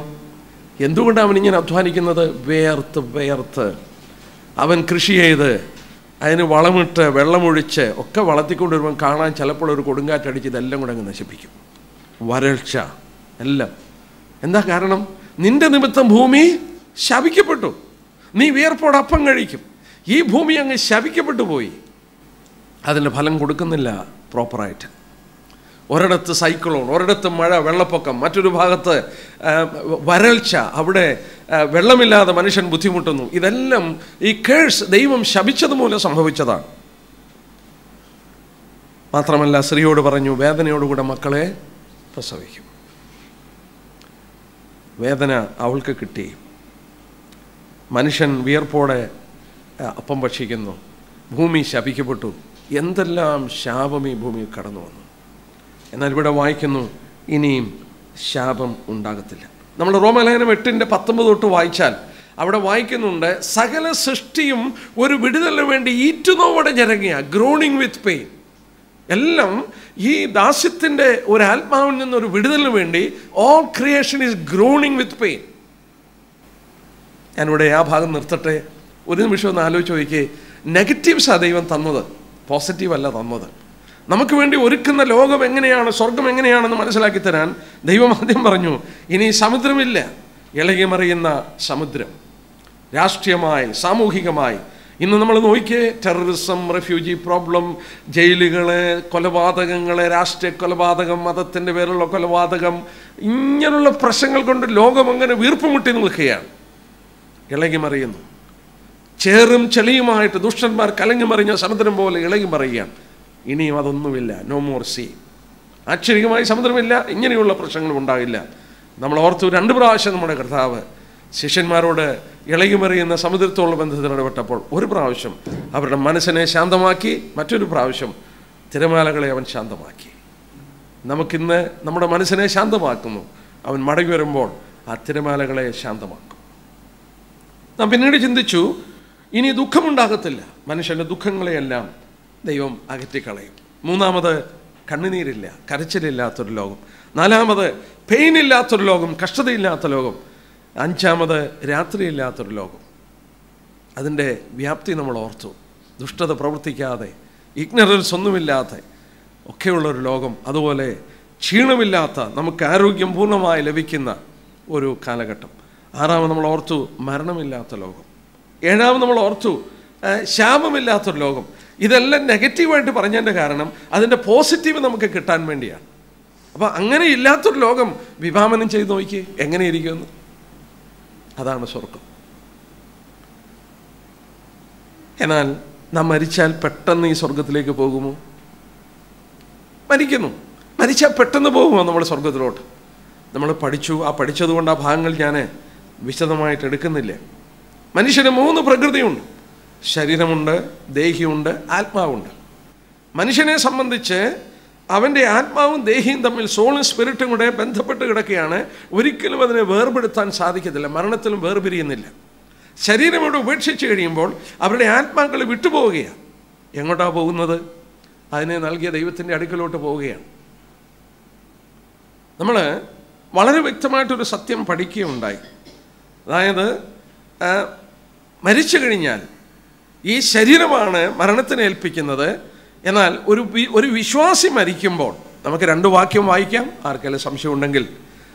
ചിലർ പറയുന്നുണ്ട് മരിച്ച് ഇത്ര ദിവസമൊക്കെ ഭൂമിക്കൂടൊക്കെ നടക്കുമെന്നൊക്കെ പറയുന്നുണ്ട്. പക്ഷേ വേദവസം പറയുന്നത് എന്താണെന്ന് നമുക്ക് നോക്കാം. 2 കൊരിന്ത്യർ 5-ാം അധ്യായം നോക്കിയേ. 2 കൊരിന്ത്യർ 5-ാം അധ്യായം അതിൻ്റെ 6 തൊട്ടുള്ള വാക്യം. ഞങ്ങളെപ്പോഴും ധൈര്യപ്പെട്ട് ശരീരത്തിൽ വസിക്കുമ്പോഴൊക്കെയും കർത്താവിനോടകുന്ന പരദേശികളായി ഇരിക്കുന്നുവെന്ന് പറയുന്നു. കാഴ്ചയാലല്ല വിശ്വാസാലത്രേ ഞങ്ങൾ നടക്കുന്നത്. 9-ാം വാക്യം നോക്കി. 2 കൊരിന്ത്യർ 5:9. ഇങ്ങനെ ഞങ്ങൾ ധൈര്യപ്പെട്ട് ശരീരം വിട്ട് കർത്താവിനോട് വസിപ്പാൻ അധികം ഇഷ്ടപ്പെടുന്നു. ശരീരം വിട്ട് കർത്താവിനോട് കൂടെ. ഇംഗ്ലീഷിൽ വായിച്ചാൽ to B absent from body and to B present with the Lord. സ്കൂളിലൊക്കെ പഠിക്കുമ്പോൾ ഹാജർ ബുക്ക് എടുത്തു വെച്ച് പേര് വിളിക്കുമ്പോൾ പ്രസൻസ് എന്ന് വിളിക്കുന്ന പോലെ സ്വർഗത്തിലൊരു ദിവസം നമ്മുടെ പേര് വിളിക്കും. ആ നിമിഷം അവിടെ പ്രസൻ്റ് ആകും. ശരീരം വിട്ട് കർത്താവിനോട് കൂടെ. മറ്റൊരു വാക്യം ഫിലിപ്പി ലേഖനം 1-ാം അധ്യായത്തിൻ്റെ 23-ാം വാക്യം. ഫിലിപ്പീൻസ് ചാപ്റ്റർ 1 അതിൻ്റെ 23-ാമത്തെ വാക്യം. പൗലോസ് പറഞ്ഞ മറ്റൊരു ഭാഗം. Philippines chapter 1 verse 23. ഫിലിപ്പി ലേഖനം 1:23. വിട്ടുപിരിഞ്ഞ് ക്രിസ്തുവിനോട് ഇരിപ്പാൻ എനിക്ക് കാംക്ഷയുണ്ട്. വിട്ടുപിരിഞ്ഞ് ക്രിസ്തുവിനോട് കൂടെ. To depart and to be with Christ. To depart and to be with Christ. ഈ ശരീരം വിട്ടാൽ ദൈവമക്കളെ ക്രിസ്തുവിനോട് കൂടെയാണ്. ക്രിസ്തുവിനോട് കൂടെയാണെന്ന് വളരെ വ്യക്തമായി തെളിഞ്ഞു ഈ 2 വാക്യത്തിലൂടെ. To be absent from body and to be present with the Lord. വിട്ടുപിരിഞ്ഞ് ക്രിസ്തുവിനോട് കൂടെ. ക്രിസ്തു ഇപ്പോൾ എവിടെ? റോമലേഖനം 8-ാം അധ്യായം നോക്കി. ക്രിസ്തു ഇപ്പോൾ എവിടെയാണ്? നമ്മുടെ ശരീരം വിട്ടാൽ നമ്മൾ ക്രിസ്തുവിൻ്റെ ഇടയ്ക്കലോട്ടാണ് പോകുന്നത്. റോമലേഖനം 8-ാം അധ്യായത്തിൻ്റെ 34-ാം വാക്യം നോക്കി. 8-ന്റെ 34-ാമത്തെ വാക്യം. അവിടെ വായിക്കുന്നു, ക്രിസ്തുയേശു മരിച്ചവൻ, മരിച്ചിട്ട് ഉയർന്നേറ്റവൻ, അവൻ ദൈവത്തിൻ്റെ വലത്തുഭാഗത്തിരിക്കുകയും നമുക്ക് വേണ്ടി പക്ഷപാതം ചെയ്യുന്നു. സ്വർഗത്തിൽ ദൈവത്തിൻ്റെ വലത്തുഭാഗത്ത് പുത്രനിരിക്കുകയാണ്. നാം അപ്പോൾ ഈ ശരീരം വിട്ടുകഴിഞ്ഞാൽ തിരുവചനത്തിൽ വായിക്കുന്നു വിട്ടുപിരിഞ്ഞ് ക്രിസ്തുവിനോട് കൂടെ. അപ്പോൾ എങ്ങോട്ടാണ് പോകുന്നത്? നേരെ സ്വർഗത്തിൽ പോകും. ദൈവമക്കൾ മരിക്കുമ്പോൾ നേരെ സ്വർഗത്തിൽ പോകും. നമ്മുടെ പിതാക്കന്മാർ, നമ്മുടെ മാതാക്കളൊക്കെ മരിക്കുമ്പോൾ ഒരാശ്വാസം നമുക്ക് ലഭിക്കുന്നുണ്ട്. എന്താണെന്ന് ചോദിച്ചാൽ അവരുടെ പ്രാണൻ എടുത്തു കഴിഞ്ഞാൽ ആ നിമിഷത്തിൽ അവർ കർത്താവിനോട് കൂടെ. ഒന്ന് ആലോചിച്ച് നോക്കിയാൽ ചിലപ്പോൾ ഞാനിരുന്ന് ഒരുപാട് ഫ്യൂണറിലൊക്കെ സംസാരിക്കുകയും പങ്കെടുക്കുകയും ചെയ്യും. അവൾ ഓർക്കും ഞാനിരുന്ന് അവരിപ്പോൾ അവിടെയാണ്, മനോഹരമായ തീരത്ത്. മാത്രമല്ല വേദപുസ്തകം വീണ്ടും നമ്മളെ പഠിപ്പിക്കുന്നുണ്ട്, ഒരു വലിയ സമൂഹത്തോടു കൂടെ അവർ ഇരിക്കുന്നു എന്ന് പഠിപ്പിക്കുന്നുണ്ട്. വിട്ടുപിരിഞ്ഞ് ക്രിസ്തുവിനോട് കൂടെയാണ്. നമ്മുടെ കർത്താവ് പഠിപ്പിച്ചു. മത്തായി 22-ന്റെ 32-ാം വാക്യം. മാത്യു 22:32. ഞാൻ അബ്രഹാമിൻ്റെ ദൈവവും ഇസാക്കിൻ്റെ ദൈവവും യാക്കോബിൻ്റെ ദൈവവുമാണ് എന്നല്ല അടുത്ത എന്നാ പറയുന്നത്? ദൈവം മരിച്ചവരുടെ ദൈവമല്ല, ജീവിക്കുന്നവരുടെ ദൈവമാണ്. അപ്പോൾ അബ്രഹാം മരിച്ചുപോയി, ഇസാക്ക് മരിച്ചുപോയി, യാക്കോബ് മരിച്ചുപോയി. എന്നാൽ വേദവശം പറയുന്നത് അങ്ങനല്ല. അവർ മരിച്ചെങ്കിലും അവരെവിടെയാണ്? ജീവിക്കുന്നു. അവരുടെ ദൈവമാണ് ദൈവം. അതുകൊണ്ടാണ് ദൈവം അവരുടെ ദൈവമായിട്ട് തന്നെത്താൻ പറഞ്ഞത്. നമുക്ക് ഇവരുടെ മരണത്തോടുള്ള ബന്ധത്തിലൊന്ന് വായിച്ചു നോക്കാം. ഉൽപ്പത്തി ദിവസം 25-ാം അധ്യായം എടുത്താട്ടെ. ഇവരുടെ മരണത്തെക്കുറിച്ച് രേഖപ്പെടുത്തി വേദപുസ്തകത്തിൽ വെറുതെ എഴുതിയിരിക്കുന്നതല്ല. ഉൽപ്പത്തി പുസ്തകം 25-ാം അധ്യായത്തിൻ്റെ 8-ാം വാക്യം. അബ്രഹാം മരിക്കുന്ന കാര്യം നോക്കിയാട്ടെ. ഉൽപ്പത്തി 25-ന്റെ 8-ാം വാക്യം. അബ്രഹാം വയോധികനും കാലസമ്പൂർണനുമായി നല്ല വാർദ്ധക്യത്തിൽ പ്രാണനെ വിട്ട് മരിച്ച് തൻ്റെ ജനത്തോട് ചേർന്നു. അബ്രഹാമിൻ്റെ ശരീരം കൊണ്ടുവന്ന് ഇവിടെ അടക്കി. ഹെബ്രോണിൽ ചെന്നാൽ, മൽബേല ഗുഹയിൽ ഇന്നും ചെന്നാൽ കാണാം അബ്രഹാമിനെയും സാറയെ അടക്കിയ സ്ഥലം കാണാം. ഞാൻ പോയി കണ്ടിട്ടുണ്ട് ഹെബ്രോനിൽ. അവിടെ കിടപ്പുണ്ട്. അവിടെ അതിനകത്തുണ്ടെന്നാണ് പറയുന്നത്. അവർ വലിയ ഒരു സ്ഥലമായിട്ട് അതിനെ സൂക്ഷിച്ചു വെച്ചിരിക്കുക ഹെബ്രോനിൽ. അബ്രഹാമിൻ്റെയും സാറയുടെയൊക്കെ ശവകുടീരങ്ങൾ മക്ബേല ഗുഹയിൽ. എന്നാൽ ഇവിടെ വായിക്കുന്നു, മരിച്ചു കഴിഞ്ഞിട്ട് പ്രാണനെ വിട്ട് മരിച്ചിട്ട് തൻ്റെ ജനത്തോട് ചേർന്നു. ഇതിനു മുമ്പ് കടന്നുപോയവരുണ്ട്. നോഹ, ഇങ്ങനെ കടന്നുപോയ അനേക ഭക്തന്മാരുണ്ട്. അവരവിടെ കാത്തു നിൽക്കുകയായിരുന്നു. പ്രാണനെ വിട്ട് അവരോട് പോയി ചേരുകയാണ്. അടുത്ത നോക്കി 35-ാം അധ്യായത്തിൻ്റെ 29-ാം വാക്യം. 35-ാം അധ്യായത്തിൻ്റെ 29-ാം വാക്യം. ഉൽപ്പത്തി 35-ന്റെ 29. ഇസാക്ക് വയോധികനും കാലസമ്പൂർണമായി പ്രാണനെ വിട്ട് മരിച്ചു, തൻ്റെ ജനത്തോട് ചേർന്നു. അവൻ്റെ പുത്രന്മാരായ ഏശാവും യാക്കോബും കൂടി അവനെ അടക്കം ചെയ്തു. ഇവിടെ അടക്കമൊക്കെ നടത്തി. പക്ഷേ ഇസാക്ക് ജനത്തോട് പോയി ചേർന്നു. അടുത്തത് യാക്കോബിനെ കുറിച്ച് 49-ാം അധ്യായം. 49-ാം അധ്യായം അതിൻ്റെ 29-ാമത്തെ വാക്യം. 49-ന്റെ 29-ാമത്തെ വാക്യം. അവൻ അവരോട് ആജ്ഞാപിച്ച് പറഞ്ഞത്, ഞാൻ എൻ്റെ ജനത്തോട് ചേരുമ്പോൾ നിങ്ങൾ ഹിത്യനായ എഫ്രോന്റെ നിലത്തിൽ ഗുഹയിൽ എൻ്റെ പിതാക്കന്മാരുടെ അടുക്കൽ എന്നെ അടക്കണം. 33-ാമത്തെ വാക്യം. പുത്രന്മാരോട് ആജ്ഞാപിച്ച് തീർന്ന ശേഷം അവൻ കാൽ കട്ടിൽമേൽ എടുത്ത് വെച്ചിട്ട് പ്രാണനെ വിട്ട് തൻ്റെ ജനത്തോട് ചേർന്നു. നാം മരിക്കുമ്പോൾ നമുക്ക് മുമ്പേ മരിച്ചുപോയ അപ്പന്മാരെ, അമ്മമാരെ, സഹോദരന്മാരെ, നാം സ്നേഹിച്ചിട്ടുള്ളവരെ അപ്പുറത്ത് കാത്തു നിൽപ്പുണ്ട്. നാം അവരോട് പോയി ചേരുകയാണ്. ദൈവത്തിൻ്റെ വലത്തുഭാഗത്ത് പുത്രൻ്റെ അടുക്കലോട്ട് നാം പോവുകയാണ്. ഇന്ന് മരിക്കുന്ന പുതിയ നിയമ വിശുദ്ധന്മാരുടെ ആത്മാക്കൾ മരിക്കുന്ന നിമിഷത്തിൽ അന്നേരം തന്നെ കർത്താവിൻ്റെ അടുക്കൽ പോകും. ഇവിടെ ഒന്നും ഒളിഞ്ഞ് നടക്കത്തില്ല. അവർ കുറച്ച് കഴിഞ്ഞിട്ടല്ല പോകുന്നത്. ആ നിമിഷത്തിൽ തന്നെ അവർ കർത്താവിൻ്റെ അടുക്കലേക്ക് പോകും. അവിടെ കടന്നു ചെല്ലുമ്പോൾ പഴയ നിയമത്തിൽ മരിച്ചുപോയ വിശുദ്ധന്മാരുടെ ആത്മാക്കളും ഇന്ന് അവിടെയുണ്ട്. അബ്രഹാം, ഇസാക്കൊക്കെ അവിടെ ഉണ്ട്. കാരണം കർത്താവിൻ്റെ പുനരുദ്ധാന സമയം അവരുടെ ആത്മാക്കളെയും കൊണ്ടുപോയി കർത്താവ് സ്വർഗത്തിലാക്കി. അവിടെ എന്തൊരു സമൂഹമായിരിക്കും വിശുദ്ധന്മാരുടെ ഗണത്തിൽ ചെന്ന് പെടുക എന്ന് പറഞ്ഞാൽ. എന്തൊരു അനുഭവമായിരിക്കും. ചിലപ്പോഴൊക്കെ ഞാനിരുന്ന് ഓർക്കും, എൻ്റെ ഫാദർ മരിച്ചുപോയി. എൻ്റെ ഫാദറിനെ കുറിച്ച് ഞാൻ ഓർക്കാറുണ്ട്. നമ്മൾ ചിന്തിക്കുന്നതിലുപരിയായിട്ടുള്ളൊരു സ്ഥലത്തിൽ അവരെത്രയോ സന്തോഷകരമായൊരു അവസ്ഥയിൽ അവിടെ കഴിയുകയാണ്. നമ്മൾ ഓർക്കണം. എന്നാൽ ഒരു ദുഷ്ടൻ മരിച്ചാൽ, ഒരു പാപി മരിച്ചാൽ അവൻ പെട്ടെന്ന് പോകുന്നത് എങ്ങോട്ടാണെന്ന് നാം നേരത്തെ പഠിച്ചിട്ടുണ്ട്. വളരെ വ്യക്തമായി യേശുക്രിസ്തുവാണ് നമ്മളെക്കുറിച്ച് അത് പഠിപ്പിച്ചത്. ലൂക്കോസിന്റെ സുവിശേഷം 16-ാം അധ്യായത്തിൻ്റെ 19 തൊട്ടുള്ള വാക്യത്തിൽ, അതിൻ്റെ 31 വരെയുള്ള വാക്യത്തിൽ, ധനവാൻ മരിച്ചു, അവനെ അടക്കി പാതാളത്തിൽ യാതന അനുഭവിക്കുകയാണ്. അപ്പോൾ ഒരു ദുഷ്ടൻ മരിച്ചാൽ എങ്ങോട്ടാണ് പോകുന്നത്? പാതാളത്തിൽ, ഷിയോൾ. അവിടെ യാതന അനുഭവിക്കുകയാണ്. ആ യാതന അവരുടെ ശരീരത്തിൽ അനുഭവിക്കുമ്പോൾ, ഞാൻ ലൂക്കോസ് 16 വായിച്ചാൽ, ഞാൻ ഇവിടെ, അവൻ ഇവിടെ, നീയോ, അവൻ, ഇങ്ങനെയുള്ള പ്രൊനൗണാണ് ഉപയോഗിച്ചിരിക്കുന്നത്. 24-ാം വാക്യം, 25-ാം വാക്യം, 30-ാം വാക്യം. I, he, U. അതൊക്കെ ജീവിക്കുന്ന ഒരാളെ കുറിച്ചല്ലേ പറയുന്നത്. നീ എന്ന് പറയുമ്പോൾ ഒരു വ്യക്തിയല്ലേ പറയുന്നത്. ഐ എന്ന് പറയുമ്പോൾ ഒരു വ്യക്തിയല്ലേ പറയുന്നത്. അവരുടെ വ്യക്തിത്വം അവിടെ ഉണ്ടെന്ന ഈ തിരുവചനത്തിൽ കർത്താവ് നമ്മളെ പഠിപ്പിച്ചത്. അവൻ്റെ സഹോദരന്മാരെ കുറിച്ച് ഓർക്കുന്നു, അവന് ദാഹിക്കുന്നു, അവന് ചൂടനുഭവിക്കുന്നു. എല്ലാ അനുഭവങ്ങളിലും അവൻ കടന്നു പോവുകയാണ്. സ്വർഗം നമ്മൾ ഓർത്തുകൊണ്ടിരുന്ന പോലെ നമ്മൾ ഓർക്കണം, നാം മരിച്ചു കഴിയുമ്പോൾ നാം ആ സ്ഥലത്തിലേക്ക് പെട്ടെന്ന് കടന്നു പോവുകയാണ്. നമുക്ക് ശരീരത്തിൽ ലഭിച്ചിട്ടില്ല. എന്നാൽ കർത്താവിൻ്റെ മടങ്ങിവരവിലാണ് നമുക്ക് ആ ശരീരം കിട്ടുന്നത്. എന്നാൽ മറ്റൊരു കാര്യം ഇതുള്ള ബന്ധത്തിൽ ഞാൻ ഓർത്തു, ആ ഭാഗം കൂടെ എടുത്തിട്ട് നിർത്താനായിട്ട് നോക്കാം. സ്വർഗത്തിൽ കടന്നു ചെല്ലുമ്പോൾ എൻ്റെ മുമ്പേ കടന്നുപോയ എൻ്റെ പിതാക്കന്മാരെ, എനിക്ക് മുമ്പേ മരിച്ചുപോയ എൻ്റെ പ്രിയപ്പെട്ടവരെ എനിക്ക് തിരിച്ചറിയാൻ കഴിയുമോ? ന്യായമായൊരു ചോദ്യം. ഞാൻ ഈ സ്വർഗത്തിൽ കടന്നു ചെല്ലുമ്പോൾ എൻ്റെ പ്രിയപ്പെട്ടവരെ എനിക്ക് തിരിച്ചറിയാൻ സാധിക്കുമോ? എനിക്ക് അങ്ങനെ ഒരു ബന്ധമുണ്ടാകുമോ? ഇപ്പോൾ എൻ്റെ ഫാദർ മരിച്ചുപോയി, 20 വർഷം മുൻപ് എൻ്റെ ഫാദർ മരിച്ചുപോയി. ഞാനവിടെ ചെല്ലുമ്പോൾ എൻ്റെ ഫാദറാണ്, എൻ്റെ ഗ്രാൻഡ് ഫാദറിനെയോ അദ്ദേഹത്തിൻ്റെ ഫാദറിനെയോ ഒന്നും ഞാൻ കണ്ടിട്ടില്ല. അവർ വിശ്വാസികളായിരുന്നു, ഞാനവരെ കണ്ടിട്ടില്ല. പക്ഷേ എനിക്കവിടെ തിരിച്ചറിയാനായിട്ട് സാധിക്കുമോ? എനിക്ക് ആ ബന്ധമുണ്ടായിരിക്കുമോ? എൻ്റെ ഫാദർ മരിച്ചുപോയി, അനേകരുടെ മാതാക്കൾ മരിച്ചുപോയി, ആ മാതാവായിട്ട് സ്വർഗത്തിൽ എനിക്ക് ലഭിക്കുമോ? എനിക്ക് മനസ്സിലാക്കാൻ സാധിക്കുമോ?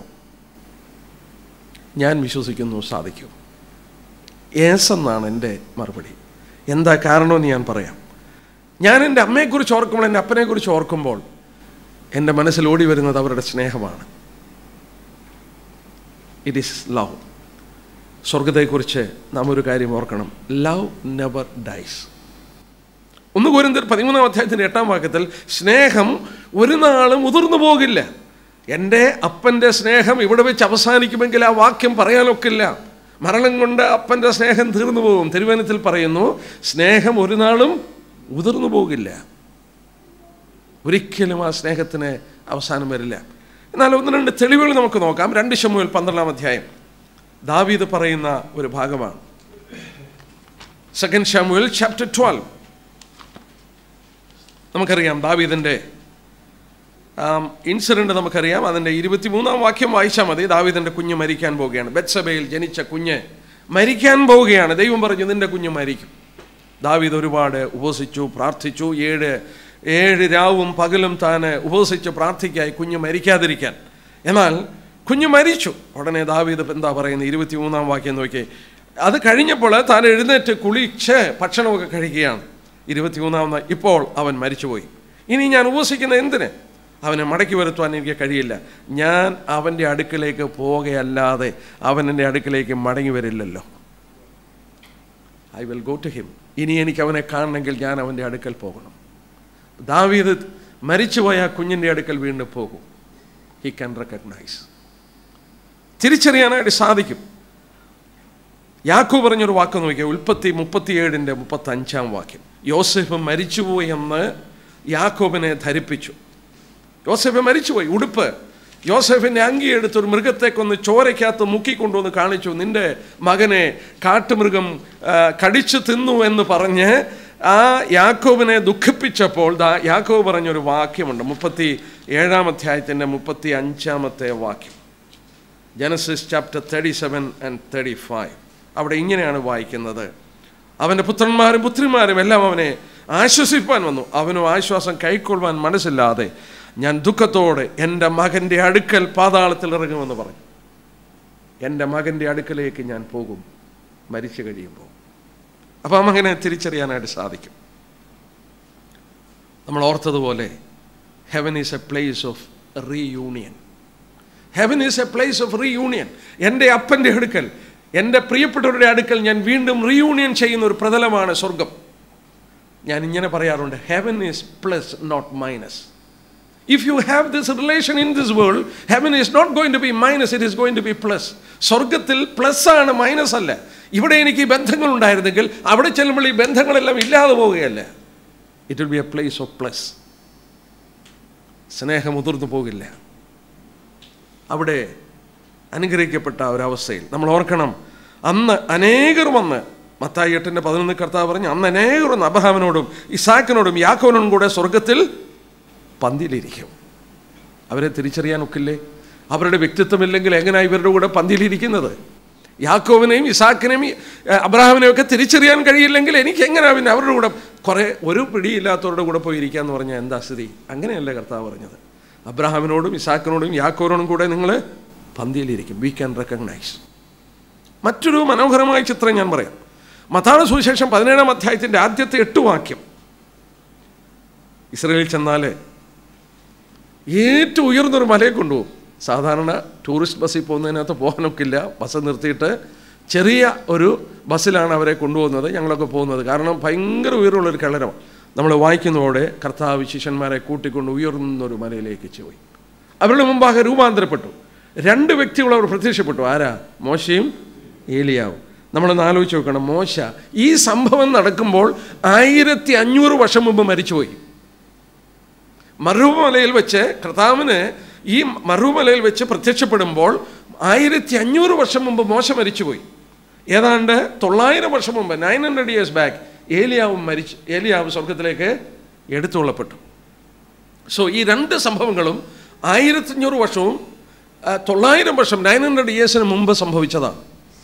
ഞാൻ ചോദിച്ചോട്ടെ, ഇവർ വന്നപ്പോഴേ ഈ പത്രോസിനോടും യോഹന്നാനോടൊക്കെ പറഞ്ഞു ഇത് മോശയാണ്, ഇത് ഏലിയാവാണെന്ന് ആരെങ്കിലും പറഞ്ഞു കൊടുത്തോ? ആരും പറഞ്ഞു കൊടുത്തില്ല. അവർക്ക് തിരിച്ചറിയുവാൻ കഴിഞ്ഞു. ഇത് മോശയാണെന്നും ഏലിയാവാണെന്നും അവർക്ക് തിരിച്ചറിയുവാനായിട്ട് കഴിഞ്ഞു. സ്വർഗത്തിൻ്റെ അനുഭവം. ഞാൻ സ്വർഗത്തിൽ ചെല്ലുമ്പോൾ എൻ്റെ പിതാവിനെ ഞാൻ തിരിച്ചറിയും. ഞാൻ സ്വർഗത്തിൽ ചെല്ലുമ്പോൾ എൻ്റെ ഗ്രാൻഡ് ഫാദറിൻ്റെ ഫാദറിനെയും, കാരണം അവർ അത്രയും പോകുമെന്നുള്ളത് എനിക്ക് ഉറപ്പുണ്ട്, അവരെയൊക്കെ ഞാൻ തിരിച്ചറിയും. അവരെ ഞാൻ കണ്ടിട്ടില്ല. But I will recognise them and I will have A reunion with them in heaven. സ്വർഗത്തിൽ എനിക്ക് വീണ്ടും ഒരു റീയൂണിയൻ ഉണ്ടാകുമെന്നുള്ളത് വളരെ ആശ്വാസമാണ്. നമ്മുടെ പ്രത്യാശയുടെ മനോഹരമായ ഭാഗമാണ്. അതുപോലെ തന്നെ ലൂക്കോസ് 14:23 കർത്താവ് ലാസറിൻ്റെയും ധനവാന്റെയും കാര്യം പറയുമ്പോൾ ആ നരകത്തിൽ കിടക്കുന്ന നരകമല്ല, ഷിയോളിൽ, ആ പാതാളത്തിൽ കിടന്ന് യാതന അനുഭവിക്കുന്ന ധനവാൻ ലാസറിനെ കണ്ടിട്ട് തിരിച്ചറിയുന്നുണ്ട്. അബ്രഹാമിനെ കണ്ട് തിരിച്ചറിയാം. നരകത്തിൽ കിടക്കുമ്പോഴും തിരിച്ചറിയാം. പൗലോസ് ദുഃഖിച്ച ഒരു സന്ദർഭമുണ്ട്. തെസ്സലോനിക്ക വിശുദ്ധന്മാരെ കാണുവാൻ പൗലോസ് ആഗ്രഹിച്ചു. ആ ഭാഗം നമുക്കൊന്ന് നോക്കാം. 1 തെസ്സലോനിക്കർ 2-ാം അധ്യായത്തിൻ്റെ 19 വാക്യം. നമ്മുടെ കർത്താവായ യേശുവിൻ്റെ മുമ്പാകെ അവൻ്റെ പ്രത്യക്ഷതയിൽ ഞങ്ങളുടെ ആശയോ സന്തോഷമോ പ്രശംസാകിരീടമോ ആരാകുന്നു? നിങ്ങളല്ലയോ? ഞങ്ങളുടെ മഹത്വം സന്തോഷവും നിങ്ങൾ തന്നെ. എന്താ പൗലോസ് ഇങ്ങനെ പറയാൻ കാരണം? പൗലോസിന് അവരോട് ഭയങ്കര സ്നേഹമായിരുന്നു. 17-ാം വാക്യത്തിൽ വായിക്കുന്നു, സഹോദരന്മാരെ, ഞങ്ങൾ അല്പനേരത്തെ ഹൃദയം കൊണ്ടല്ല മുഖം കൊണ്ട് നിങ്ങളെ വിട്ടുപിരിഞ്ഞ് ബഹുകാംക്ഷയോടെ നിങ്ങളുടെ മുഖം കാണുവാൻ ഏറ്റവും അധികം ശ്രമിച്ചു. പൗലോസ് അവരുടെ അടുക്കൽ ചെല്ലുവാൻ പലപ്പോഴും ശ്രമിച്ചു.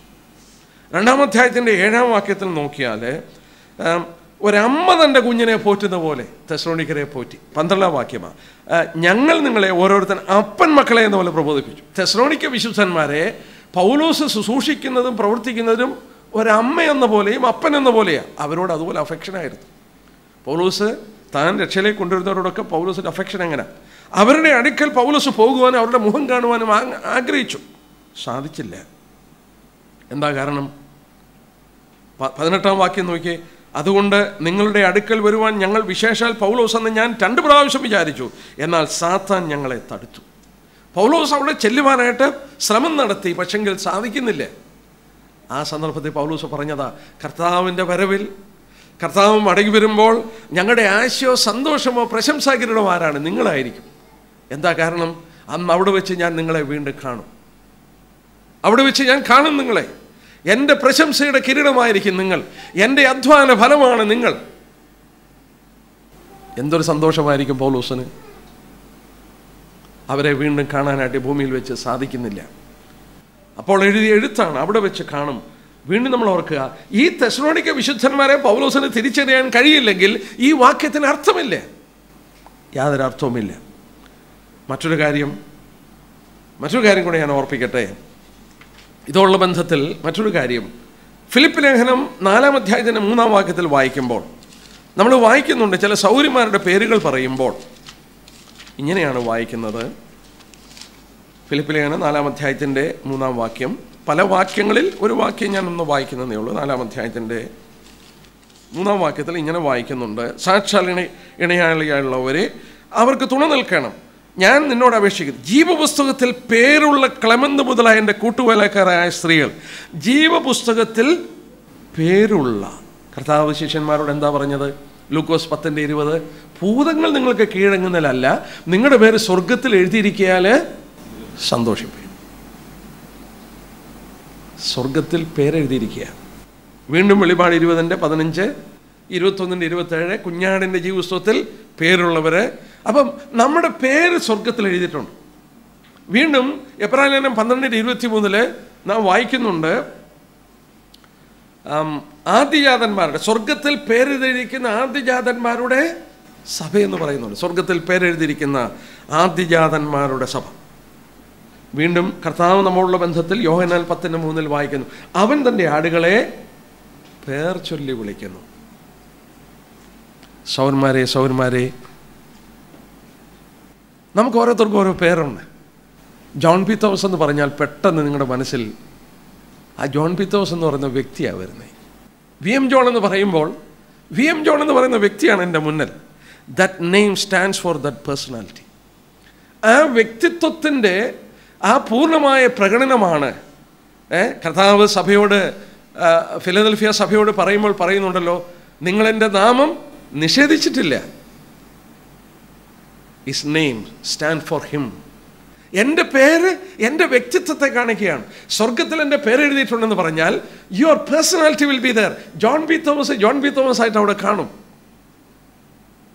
സിസ്റ്റേഴ്സ്, നിങ്ങളുടെ പേര് അവിടെ എഴുതിയിട്ടുണ്ട്. കാരണം നമ്മൾ ഫിലിപ്പിയൻസിൽ വായിച്ചു, ഈ പേരെഴുതിയിരിക്കുന്ന സഹോദരിമാരെ കുറിച്ച് വായിക്കും. നിങ്ങളുടെയൊക്കെ പേര് സ്വർഗത്തിലുണ്ട്. നിങ്ങളുടെ വ്യക്തിത്വം അതുപോലെ സ്വർഗത്തിൽ കാണും. ഇല്ലെങ്കിൽ ആ പേരിനകത്തൊന്നും ഒരു അർത്ഥമില്ല. You will be recognised in heaven. സ്വർഗത്തിൽ തിരിച്ചറിയാൻ കഴിയും. സ്വർഗം വീണ്ടും ഒരു റീയൂണിയൻ്റെ സ്ഥലമായിരിക്കും. ആരും പറഞ്ഞു തരേണ്ട ആവശ്യമില്ല. 1500 വർഷം മുമ്പ് മരിച്ച മോശയും 900 വർഷം മുമ്പ് മരിച്ചുപോയ എടുത്തുകൊള്ളപ്പെട്ട ഏലിയാവിനെയും അവിടെ പറഞ്ഞു കൊടുക്കാതെ അവരാരാണെന്ന് പത്രോസിനും യോഹന്നാനും മനസ്സിലായി. ഞാൻ എൻ്റെ കർത്താവിൻ്റെ അടുക്കൽ ചെല്ലുമ്പോൾ, നാം ഓർത്തുകൊണ്ടിരുന്ന പോലെ വലിയൊരു വിശുദ്ധന്മാരുടെ സമൂഹത്തിന് മധ്യത്തിൽ ഞാൻ ചെല്ലുമ്പോൾ, എനിക്ക് മുമ്പേ കടന്നുപോയ എത്രയോ വ്യക്തികളുണ്ട്. അവരുടെ പേര് സ്വർഗത്തിൽ എഴുതപ്പെട്ടതാണ്. നമ്മുടെയൊക്കെ പേരുകൾ എഴുതിയിട്ടുണ്ട്. നാം വ്യക്തികളായി നമ്മുടെ വ്യക്തിത്വം നഷ്ടപ്പെടാതെ, പലരും ചിന്തിക്കുന്ന പോലെ സ്വർഗമേതോ റോബേർട്സ് പോലെ കിടക്കുന്ന ആളുകളുടെ അല്ല. We all will have our on personality. നാം തിരിച്ചറിയും. നമ്മുടെ പ്രിയപ്പെട്ടവരെ വീണ്ടും കാണും. പ്രാർത്ഥിക്കാം. എത്ര ആശ്വാസത്തിൻ്റെ പ്രതലമാണ്. നമ്മൾ ഓർത്തതുപോലെ ദുഃഖമില്ലാത്ത, മരണമില്ലാത്ത, ഇരുട്ടില്ലാത്ത, കരച്ചിലില്ലാത്ത, വേദനയില്ലാത്ത ഒരു സ്ഥലം. അത് നമുക്ക് വേണ്ടി ഒരുക്കിയിട്ടുള്ളൊരു സ്ഥലമാണ്. ദൈവം നമ്മളെ വീണ്ടെടുത്ത്, വിശുദ്ധന്മാർ മരിച്ചാൽ നമുക്ക് മുമ്പേ കടന്നുപോയ ഭക്തന്മാർ അവിടെ കടന്നു ചെല്ലും. സ്വർഗം വീണ്ടും ഒരു കുടുംബം ഒന്നിച്ചു കൂടുന്ന ഒരു പ്രതലമാണ്. അത് സ്വർഗീയ പിതാവിൻ്റെ കുടുംബം ഒന്നിച്ചു കൂടുകയാണ്. എത്ര ആനന്ദകരമായ ഒരു ദിവസമായിരിക്കും അത്. അല്പകാലം ഇവിടെ ദുഃഖമൊക്കെ ഉണ്ട്, എന്നാൽ നമ്മൾ ഓർത്തതുപോലെ നമ്മുടെ ഹൃദയത്തെ ശാന്തപ്പെടുത്തി സമാധാനം തന്ന് ഈ കർത്താവ് അക്കരയ്ക്ക് നമ്മളെ നടത്തിക്കൊണ്ടിരിക്കുകയാണ്. നമുക്ക് പ്രാർത്ഥിക്കാം. സ്വർഗീയ പിതാവേ, ഞങ്ങൾ അവിടുത്തെ നന്ദിയോടെ സ്തുതിക്കുന്നു. ഞങ്ങൾക്ക് ആശ്വാസം തരുന്ന, പ്രത്യാശ തരുന്ന അവിടുത്തെ വിലയേറിയ വചനത്തിനായി സ്തോത്രം. ഞങ്ങൾ ഓർത്തുകൊണ്ടിരുന്ന പോലെ ഈ ആയുസ്സിൽ മാത്രം പ്രത്യാശ വെച്ചാൽ സകല മനുഷ്യരും ഞങ്ങൾ അരിഷ്ടന്മാരാണ്. ഞങ്ങളുടെ പ്രത്യാശയ്ക്ക് വേണ്ടതൊക്കെ അവിടുന്ന് വെളിപ്പെടുത്തി. ഞങ്ങൾ ഓർത്തതുപോലെ എത്രയോ വലിയ പ്രത്യാശയാണ്. ലോകത്തിന് മനുഷ്യനില്ലാത്ത വലിയ അവകാശം. നിത്യതയെന്ന് ഓർക്കുമ്പോൾ ഞങ്ങളുടെ ഹൃദയം സന്തോഷം കൊണ്ട് നിറയുകയാണ്. ഒരിക്കലും വിട്ടുപിരിയാത്തൊരു ബന്ധവും ഒരു കുടുംബത്തിൻ്റെ അന്തരീക്ഷവും, കർത്താവെ, ആ സ്നേഹം നിറഞ്ഞു കവിയുന്ന പിതാവിൻ്റെ സന്നിധിയിൽ ഞങ്ങൾ ഒന്നിച്ചുകൂടുന്ന ആ ദിവസം എത്രയോ മനോഹരമായ ദിവസമാണ്. എന്നാൽ അല്പകാലം ഇവിടെ ദുഃഖവും പ്രയാസമൊക്കെ ഉണ്ട്. ഞങ്ങൾ ഓർത്തതുപോലെ ആ ശിഷ്യന്മാരുടെ ഹൃദയത്തെ സമാധാനപ്പെടുത്തി ധൈര്യപ്പെടുത്തിയ പോലെ ഞങ്ങളെ ധൈര്യപ്പെടുത്തി അങ്ങ് നടത്തിക്കൊണ്ടിരിക്കുകയാണ്. സ്തോത്രം. ഞങ്ങളങ്ങയോട് വിശ്വസ്തരായി ഈ പ്രവാസം ജീവിപ്പാൻ ഞങ്ങളെ സഹായിക്കണം. കർത്താവെ, നീ ഞങ്ങളെ ഒരിക്കലും കൈവിടത്തില്ല. നീ ഞങ്ങളിൽ നിന്ന് അകന്നു നിൽക്കുകയാണോ എന്ന് ഞങ്ങൾക്ക് സംശയം തോന്നിയേക്കാം. എന്നാൽ ഞങ്ങൾ ഓർത്തതുപോലെ ആ മലയിൽ ശിഷ്യന്മാർക്ക് വേണ്ടി അവിടുന്ന് പ്രാർത്ഥിച്ചുകൊണ്ടിരുന്ന പോലെ ഇന്ന് ഞങ്ങൾക്ക് വേണ്ടി സ്വർഗത്തിൽ അവിടുന്ന് മധ്യസ്ഥ ചെയ്യുകയാണ്. ഞങ്ങളെ എത്രയോ അവിടുന്ന് കരുതുന്നു. കർത്താവെ, ഒരിക്കൽ നീ മടങ്ങി വരും. ഞങ്ങൾ ഓർത്തതുപോലെ അങ്ങയുടെ പാദത്തിൻ്റെ കീഴിൽ ഇളയമറിയുന്ന സമുദ്രമെല്ലാം അവരുന്നത് പോലെ ഈ ലോകത്തിൻ്റെ പ്രശ്നങ്ങൾക്കെല്ലാം പരിഹാരമുണ്ടാകും. അവിടുന്ന് വരാതെ പരിഹാരമുണ്ടാകില്ല. അവിടുന്ന് വരുമെന്നുള്ളത് കൊണ്ട് ഞങ്ങൾ നിന്നെ സ്തുതിക്കുന്നു. ലോകം അത് അറിയുന്നില്ല. ഞങ്ങൾക്കറിയുവാനും വിശ്വസിപ്പാനും ഭാഗ്യം തന്നതോർത്ത് സ്തോത്രം. മഹത്വം അങ്ങേക്കിരിക്കട്ടെ. ഞങ്ങൾ പിരിഞ്ഞു പോകുമ്പോൾ ക്ഷേമത്തോടെ ഞങ്ങളെ ഞങ്ങളുടെ ഭവനത്തിലെത്തിക്കണം. ഈ നല്ല ചിന്തകൾ ഞങ്ങളുടെ ഹൃദയത്തിൽ അയവിറങ്ങുവാൻ, വളരെ സമാധാനത്തോടെ ജീവിപ്പാൻ ഞങ്ങളെ അനുവദിക്കണം. മഹത്വം അങ്ങേക്കിരിക്കട്ടെ. യേശു ക്രിസ്തുവിൻ്റെ വിലയേറിയ നാമത്തിൽ തന്നെ.